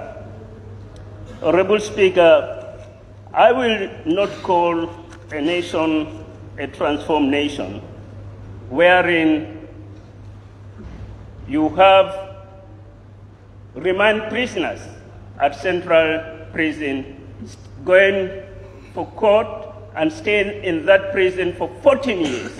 Honorable Speaker, we have come across during our rollout at Mile 2, the longest serving remand prisoner served 14 years in that prison and while still going to court. That is sad. You cannot say a country a transformed nation if you have remand prisoners staying for 14 years in jail.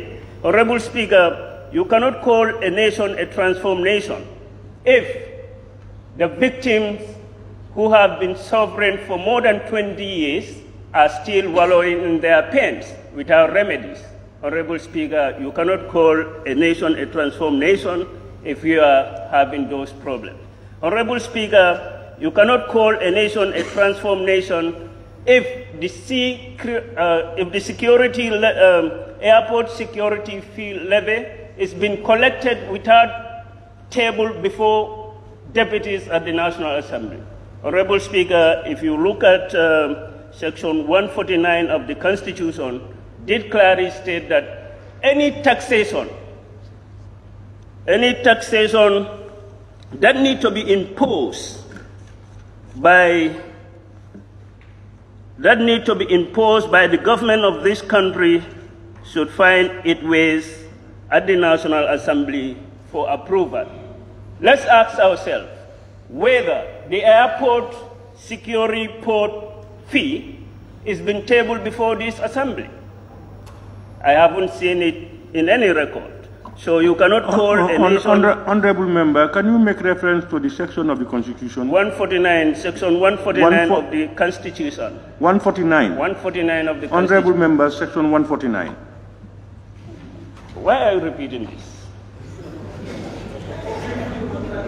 Okay, yes.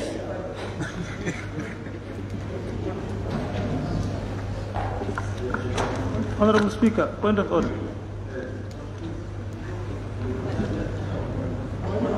No. Point of order.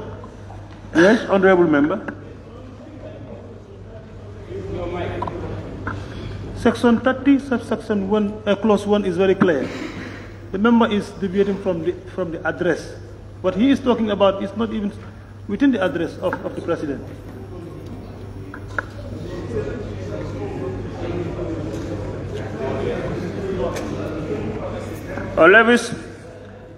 Honorable member, can you continue, please? Thank you very much, Honorable Speaker. I appreciate that. Honorable members, let us be serious. This thing we are saying is not personal. It's for our country. Let us be serious and proceed for the betterment of this country. We cannot have a taxation that has been imposed on our people, and they are paying it. And that taxation is costing a lot of money. It's depriving the government of money that should be used for your other projects, your road development, your road construction. A money that should be used for educational purposes, to educate our children. A money that should be used to make sure that we equipped our police officers with vehicles to make sure that they serve effectively. Please, let us be serious, All right.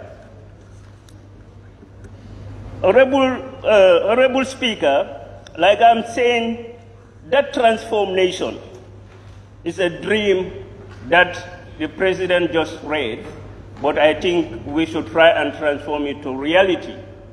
I'm saying we are yet to attain that status of transformation, so let's work together and make sure that, hence is a dream that has been written and he read it, we try and attain to that status. Point of observation.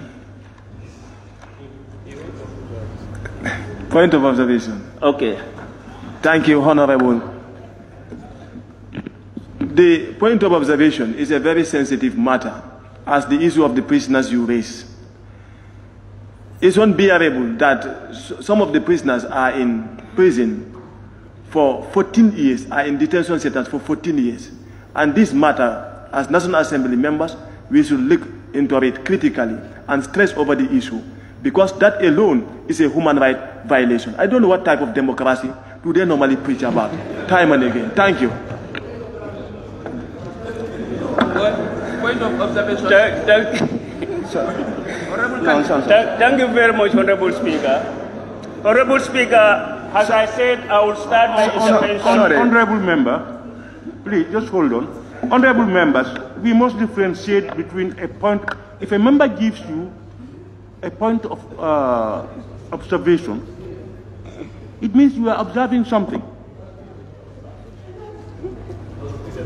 And a point of observation is not for you to make a statement. Let's note that, please. Honorable member, you can continue. Thank you, Honorable Speaker. Sorry, Honorable member. May I please observe? I just want to make a little clarification, please. Thank you, Honorable Member, for Bujumbala. What I just want to observe is with regards to the issue of the security port. You did mention that it is taxation, and as such you cited Section 149 of the Gambia Constitution. There's a difference between taxation and a levy and a fee. The security port is not a taxation. It's a fee. Taxation is based on income, which you might generate from the sales of your properties, which you might generate from the sales of your merchandise, or based on an income that you have generated after the delivery of a service. This one is separate. It's a contractual agreement between the government and a service provider, and as such, it is not taxation. So, thank you for giving me. Thank you very much, Honorable. Honorable, I think in any service that you plunge into and you're making money, and you paid part of that money to the government is a taxation. I still believe to be corrected, but I know when you make money and you paid part of that money to the government coffers, it's a tax. It's a taxation. So, Honorable Member, a second observation, please. Honorable. Yeah, and to add on to what he has said, I think the government itself called it airport tax. Yes. I don't know why that nomenclature airport tax if it is not a tax. Thank you very much. Thank you.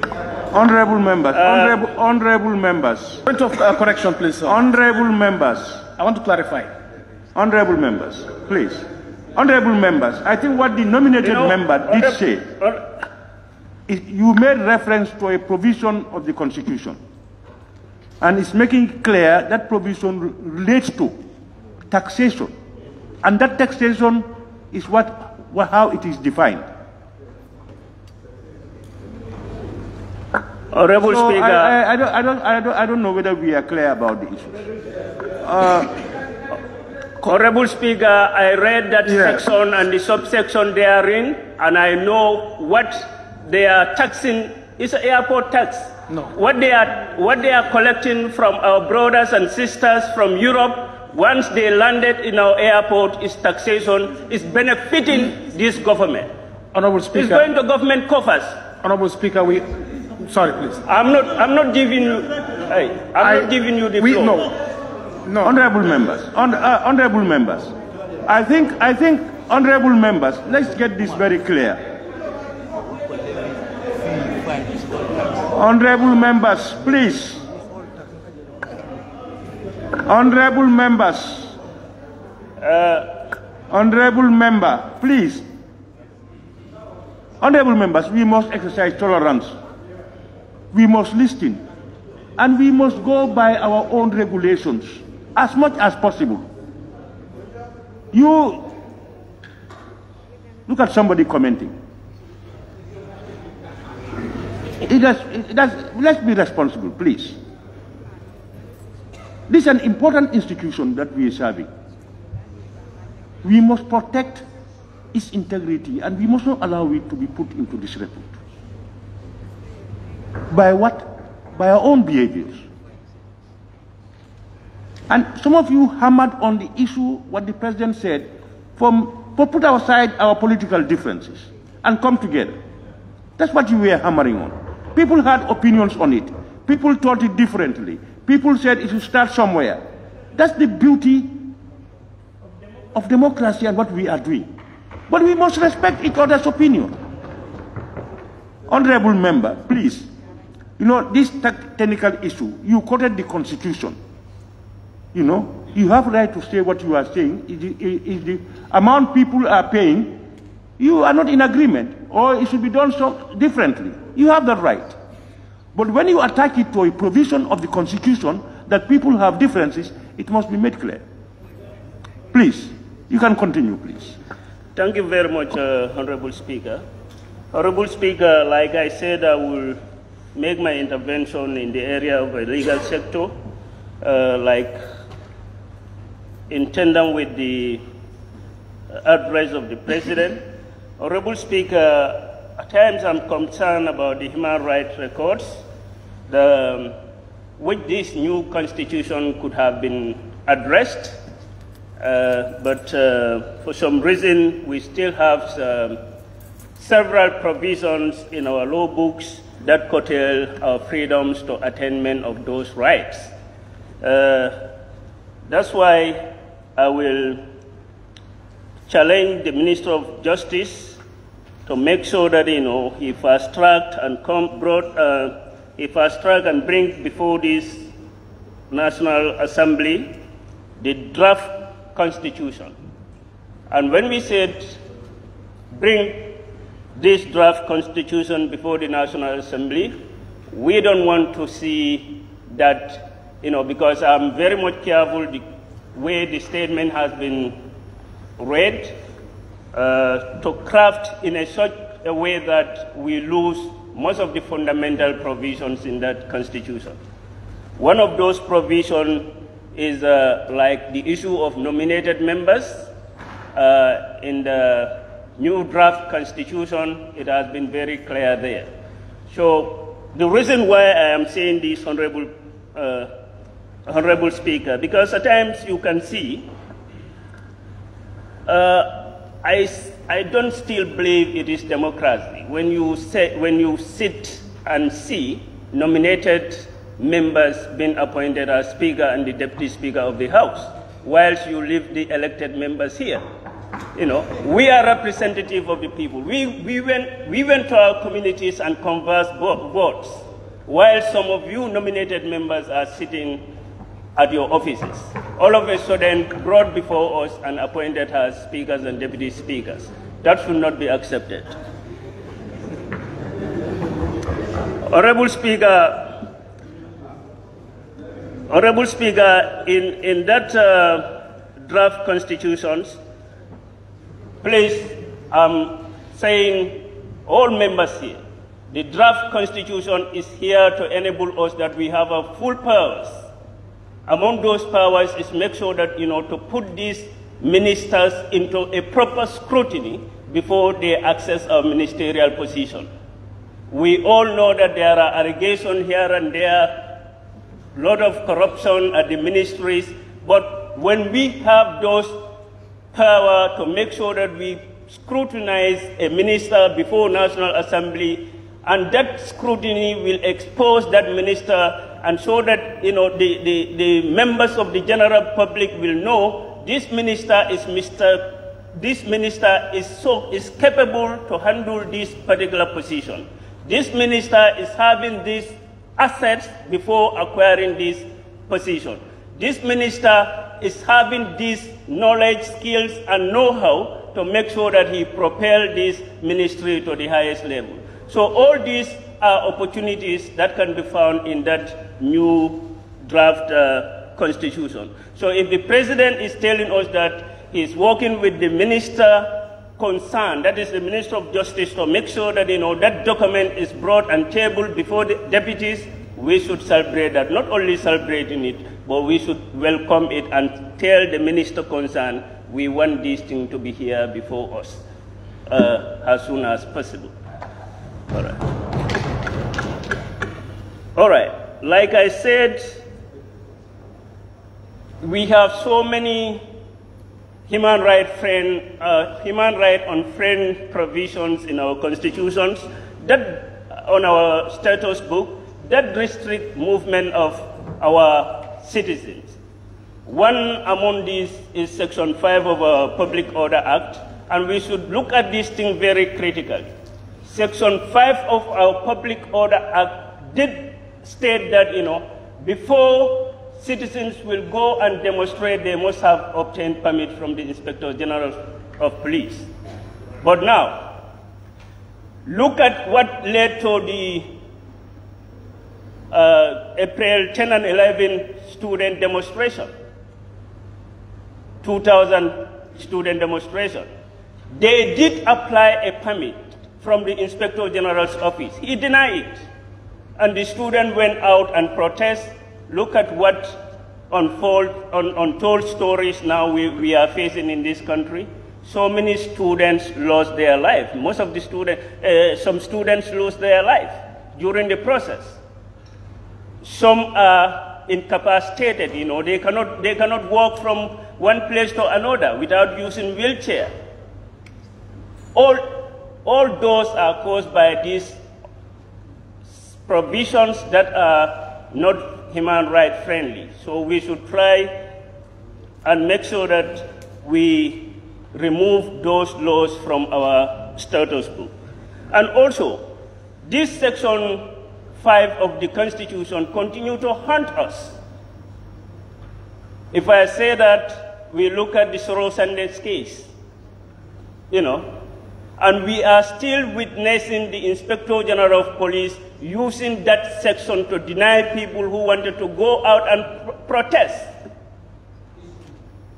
Please, let us make sure that, we change our law, our status book, and give citizens a better provisions that will safeguard and protect their fundamental freedoms and their fundamental rights. Having said that, we also register some success in the area of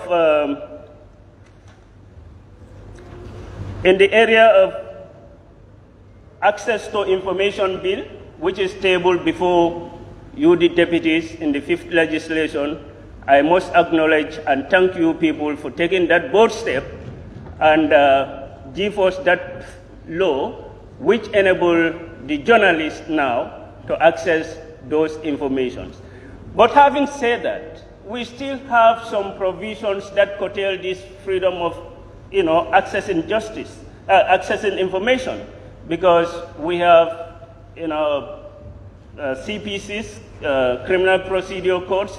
We have this giving false information to public officers, giving false information. These are laws, draconian laws that have been used to make sure that, they prosecute peoples in this country. One among them is these uneconomic crimes. All these are laws in existence. So we should make sure that we engage or challenge the Minister of Justice to make sure that, we have provisions that are human rights friendly in our law books to avoid being subject of suppression when it comes to exercising our human rights issues. Honorable Speaker, that will be my intervention in the area of just legal. But then before going to another areas, still in legal, Honorable Speaker, you will be very much shocked to hear this. But this is what happens, In so many cases, when you go to a remand prison, you will find people there who are staying there more than 3 to 4 months, 5 months, without appearing before the court. The practice will be, if you are charged for an offense which is attract capital punishment, they will mention it at the magistrate court, transfer the case at the high court, and remanded the accused person at central prison, mile 2. And the case file will be sent to AG chambers for an advice, and that case file will stay in that office for more than 2, 3, 4 months, up to 6 months. I have witnessed it, and I know people who are suffering on that account. So we are saying the Minister of Justice should act and do better to make sure that, people have a quick justice. And also, Honorable Speaker, now I'll move to my favorite area, that is security. Honorable Speaker, security should be everybody's concern or business in this country. When you look at the Interior Ministry, Honorable Speaker, it will be interesting to know that when Human Rights Committee rolled out for their committee functions, we went to Barrow. Barrow, the prisoners' ration that the prisoners are entitled. That ration I learned from our colleagues, the 5th legislation. They said there was an increment on the budget so that the prisoners could be catered for. But then when you go there, you interact with the station officer, they will tell you they have never received a butud to feed those prisoners.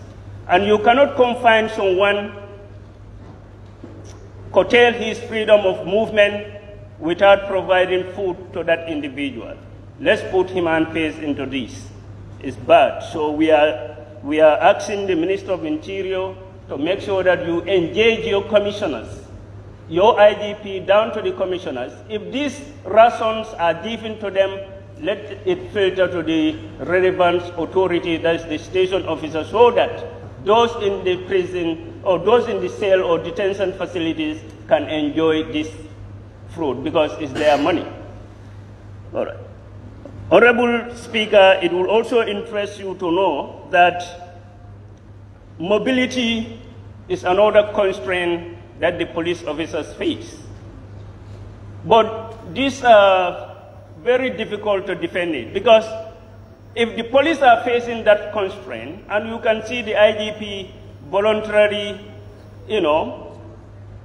rendering a public service to the pedestrian, that gives a conflicting issue as to whether you can support them or you can advocate for them. Because there is this drivers association that went on protests. Among all the security sectors, departments, it's only the Inspector General of Police who volunteered to give his vans to ease that transportation. So meaning, you don't have a pickup in Barrow, you don't have a pickup in Farafenni that will be able to transport prisoners together with remand prisoners from Farafenni to Janjambri, but you can give passengers a ban for easy movement when the drivers went on strike. So these are some of the things in order for us to advocate for the police to have those imposed and equip them with the materials needed. They also has to be act professionally. You cannot act to please the executive when your house is not in order.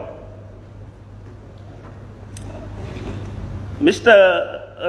Honorable Speaker, in the area of still at the police, Honorable Speaker, we asked questions from the police officers that we came interface with, interaction, and some of the police officers will tell you, the committee members are here, over 10 years they were not supplied with... Honorable, can I observe you, please? Honorable, thank you very much. I know you went on your committee. I want to make a special appeal to you. Some of the things that you have seen during your committee, since the report is not ready, can you paraphrase them or you summarize them, not to go in detail until the report is completed? Thank you so much, Honorable. But I think these are important issues, and these are issues that are affecting my own people, that's the police. And there is no better place to address it rather than here, because the president made mention of it. Security. All right. But honorable member, I think the honorable member for Central Badibu may be right. Don't preempt if it is a report, a committee report, you don't preempt it until it's tabled and presented to plenary. Honorable Speaker, thank you very much. I can say it without taking reference from the talk. But then these are some of the things I personally witnessed, and I have also lived under this condition. So I have a personal experience of it. All right, then let's go to, still on the security, interior. Let's see the Department of Immigration, Honorable Speaker. Immigration is established to make sure that they perform certain functions for the citizen of this country. In the President's speech, I have seen that the interventions of immigration here is basically the money that they have collected to add up to our revenue. We thank Immigration Department for this,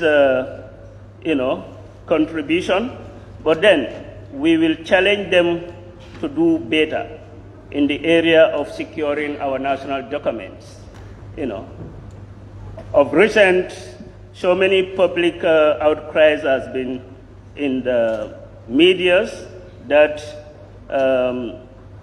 foreigners are having access to our national document. So we'll challenge the head of Immigration Department to be courteous and be cautioned about some of those activities. Honorable Speaker, we now go to drug control, drug law and enforcement, NDA. Honorable Speaker, this is one area that we should register excellence, because the director of that institution has been there for more than 5 years to 6 years now, or above, or more than that. So, but we have seen in this country wherein, the drug will be seized, in certain areas, like the famous drug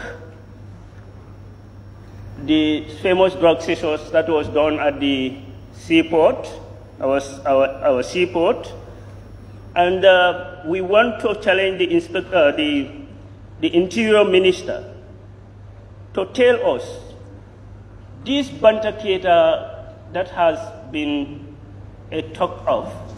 Who is this Bantaketa? Because still it's over 1 year that people cannot know who is Bantaketa. So also in that area, we'll challenge the drugs. Honorable Speaker. Yeah, is it a point of order? Yes, minority. Point of order. Can we hear it? I want to observe my colleague that the matter of the National Drug Law Enforcement Agency regarding Bantaketa is before the court of law. And any matter before the court of law should not be part of the parliamentary deliberation. Thank you, minority. Sustained. Minority leader. I still believe, but I still believe this Bantaketa should be... Honorable member, please, when there is a ruling, you cannot go over it. Learn to abide by the laws of the land. Please. Honorable Speaker, with due respect, I will, but it's my opinion. You cannot express an opinion here when there is a ruling. Honorable Speaker, I will. Honorable member, please sit down. Honorable member, please sit down. Honorable Kante. Honorable member, please sit down. Honorable members, I have said it over and over. We are guided here by laws. Some of those laws we are prepared by ourselves. You don't have opinions on those. We are all guided by those laws. There is a point that we are made to understand and is sustained and is true. You cannot comment on it. You cannot go ahead with your debate. Please. Is that what you want? Okay, please go ahead and continue your debate. Thank you very much, Honorable Speaker. Honorable Speaker, I will look at the area of agriculture. Honorable Speaker, the President made mention of huge amount of fund that has been directed to the advancement of agricultural productivity in this country. Honorable Speaker, we challenge the Minister responsible for agriculture to make sure that, those projects reflect,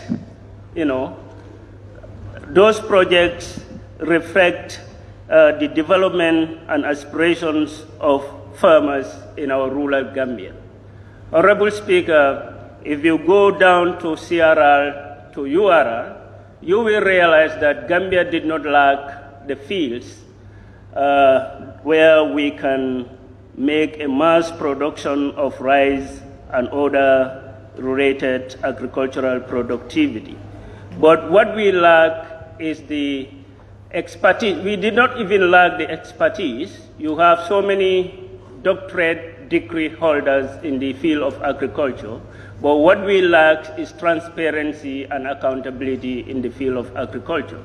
And we will challenge the minister responsible for agriculture to make sure that he deploy people of higher caliber and integrity to be monitors and also project coordinators in those areas so that the benefit can be felt, realized in our rural Gambia agricultural productivity productions. Honorable Speaker, I'll also move to the Office of the Vice President. Honorable Speaker, of recent, we all realize that Gambia is hit by a flood, and that flooding have caused so many homes, left so many homes in devastated stage. Honorable Speaker, we have seen during that moment step that has been taken by the government of this country in the case of Jabang disaster victims, which is unfortunate. I would call it very inhuman to intervene in that manner to destroy homes and houses of individuals who are residents of that estate. And besides, Honorable Speaker, I will put it very clear, those victims did not make themselves a victim. You know, those victims acquired this land through a process and procedures that are legal. Those victims, to remind this Honorable Speaker, to remind this Honorable August gathering, those victims were allocated that land through a social security. And as far as I know, social security is a department within the Gambia government purview. So, if somebody should be blamed for blocking the waterways in that area, it should be physical planning, which is and social security, who allocated the land, and the approval was given to them by the physical planning for that area to be a residential place. And Honorable Speaker, under the Office of the Vice President, we have this disaster management agency. Again, this disaster management agency should be very much proactive in assessing disaster occurrence and disaster victims so that they can give remedies timely. But in doing so, Honorable Speaker, they should also refrain from being political in their doing and their actions. The reason why I say that, Honorable Speaker, we all live in witness when COVID-19 hit this country heavily. We are all victims of COVID-19 here. You can see the distributors of those rice will come and jump compounds because they are perceived to be an opposition. So those things did not help a nation. We are trying to build a nation, so our actions as public officials should reflect the core values of transparency, integrity, and honesty.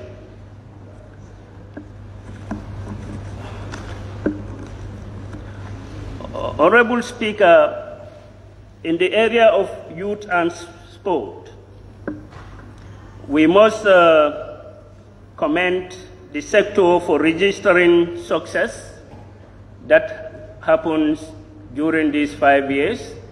They have performed tremendously well in the area of sporting and other youth engagement activities.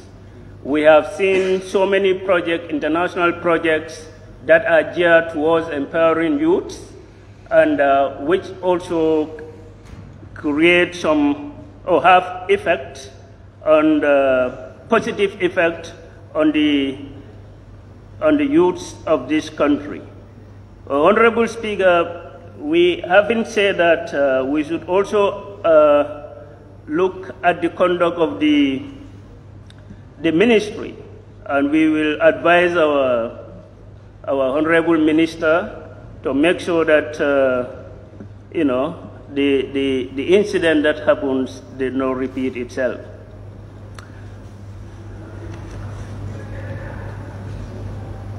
Honorable Minister, look at gender, children, and social welfare. Honorable Minister, this is one of the areas that I want to advocate to Point make of sure order. that. Point of order. Can we hear the point of order, Member for Sabah? Yes, thank you, Honorable Speaker. All speeches in the Assembly should be addressed to the Speaker and not to ministers.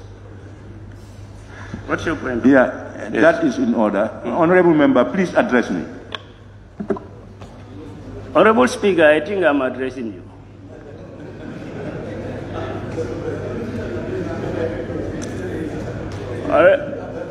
Honorable Speaker, okay, let's look at gender, children, and social welfare.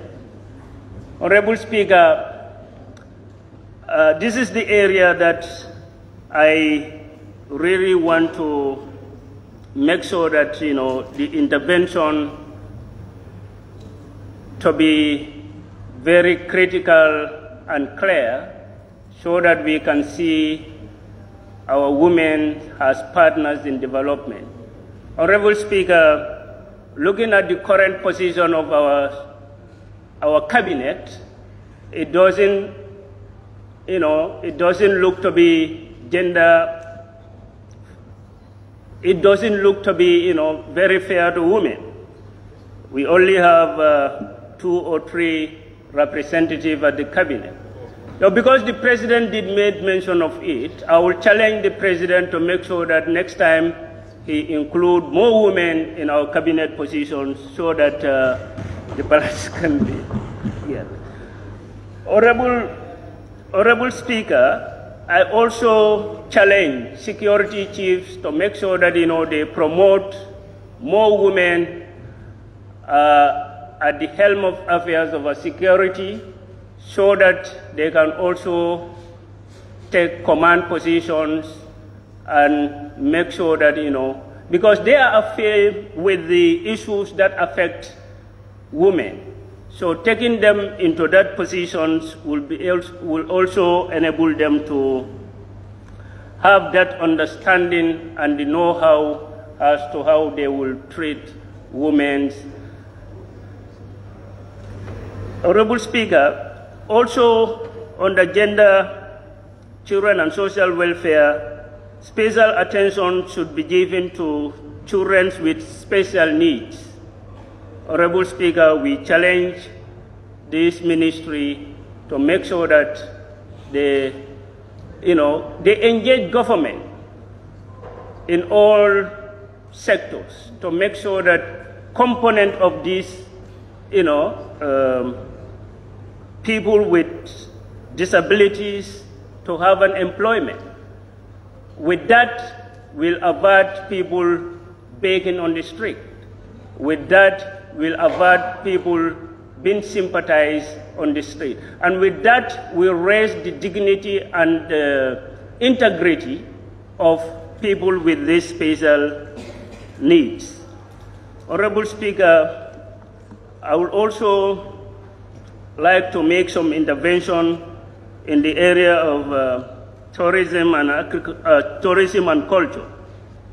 Honorable Speaker, like the other speaker rightly alluded, Honorable Speaker, certain statements are derogative and should not be made, particularly targeting people from a specific country who are one time our masters. Women have right to choose and to decide who to go to bed with. Women should have right to come to any country and find a husband of their choice. It should not be a national discussion or ministerial or even departmental subject matter to throw those derogative remarks in that particular areas. We do that, we are going to make sure we will be losing our tourist sector, and we believe tourism contributed, in our revenue collection. Honorable Speaker, I also want to talk about our brothers and sisters, the diasporans, who time and again were seen contributing positively towards the growth and development of this country. Honorable Speaker, I would say without our brothers and sisters who are in diaspora, most people in this country will be in a pain, sorrow, because the family dependency in this country is skyrocketing. But then with their intervention, more concentration lies on them than people who are residing in this country. So acknowledging them by the President for their contribution towards the national development, towards revenue collection is very commendable and welcomed. Honorable Speaker, we look at the petroleum and energy. Honorable Speaker, I think I can talk about this because the matter is out from the court.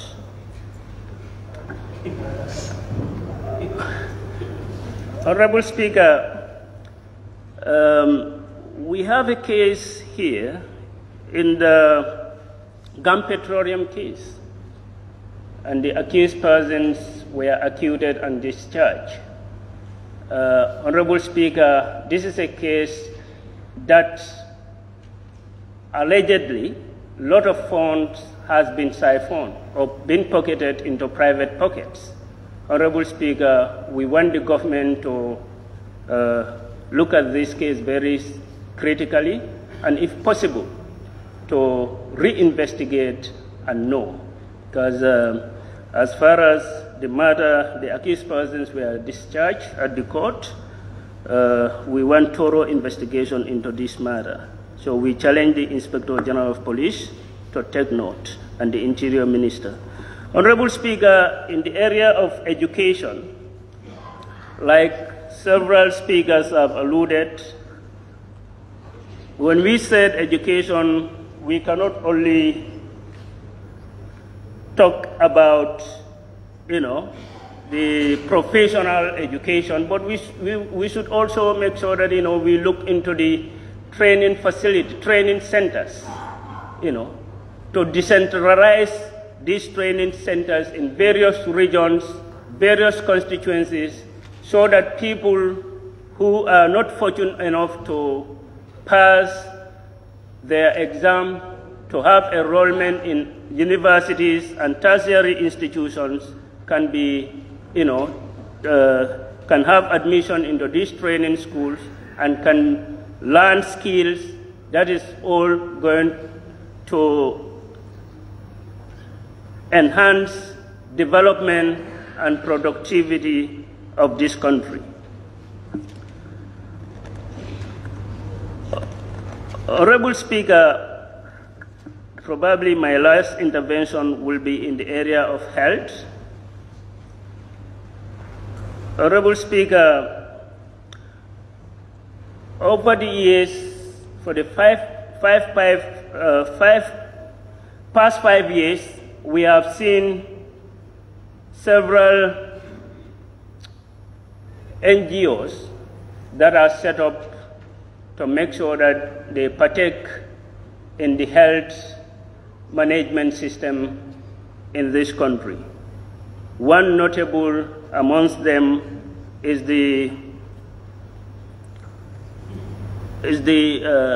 Gambia Women's Life Matters.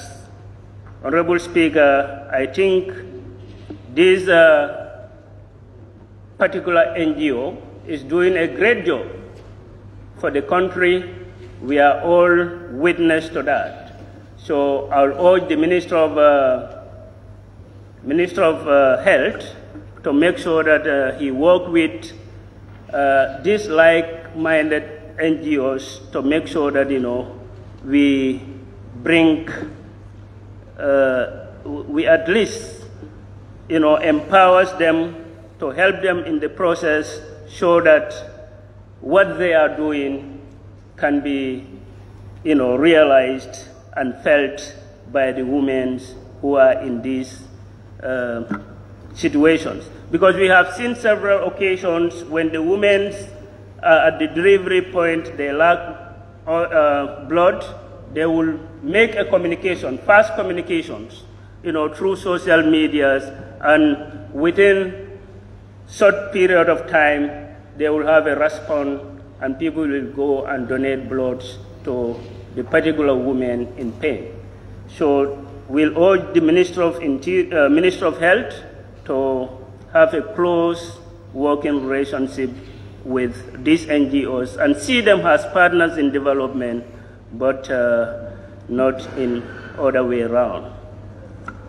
Honorable Speaker, several speakers have lamented the number of funds that has been deployed into the Ministry of Health during COVID-19, and after COVID, and up to this time, we need to see results, because our health sector in this country is definitely a point of concern. Honorable Speaker, the health facilities, I don't want to make mention of my constituency because of, for some reason, but the health facilities in this country need to be upgraded to major hospitals.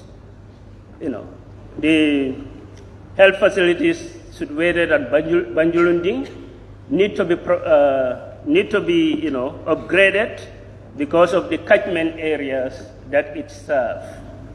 The health facilities at Yundum need to be upgraded to major hospital status because of the catchment areas it serves. Like Busumbala, the biggest village within my constituency, is without a health facility. They always fall back to that of Yundum.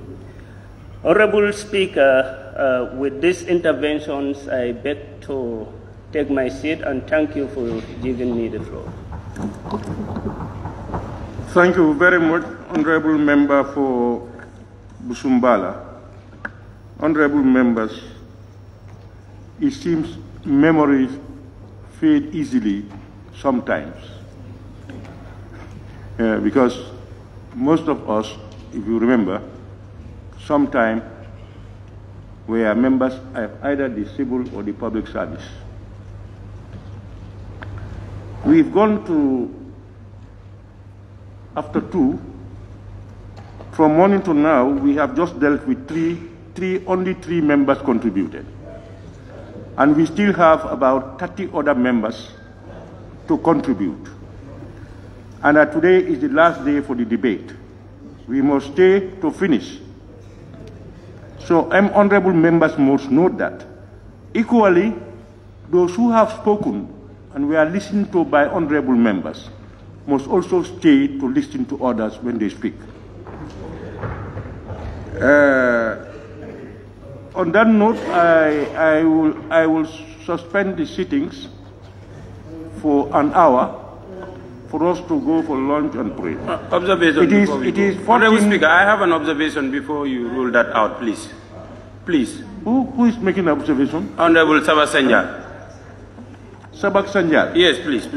Yes, 𝒂𝒏𝒔. Thank you. Thank you, Honorable Speaker. I just have an observation before you adjourn.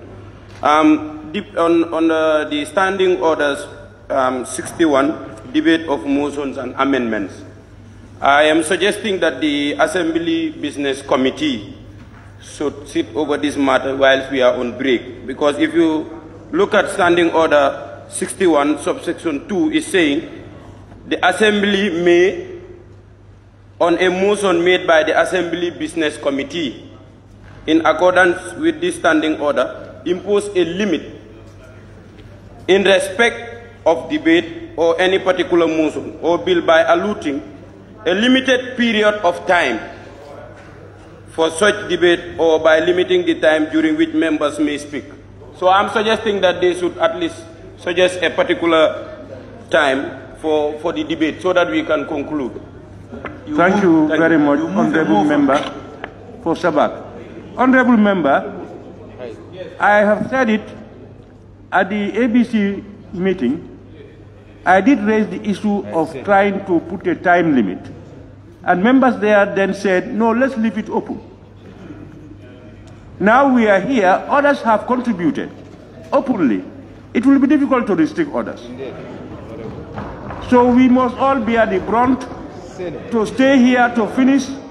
All what we need to do is, let's, as much as possible, avoid repetition upon repetition. So, honorable members, it's already going 2:30. It's 25 after. I will suspend the session. The assembly stands suspended until 15:30, when we should all come back to resume business again. So the assembly stands suspended until 15:30.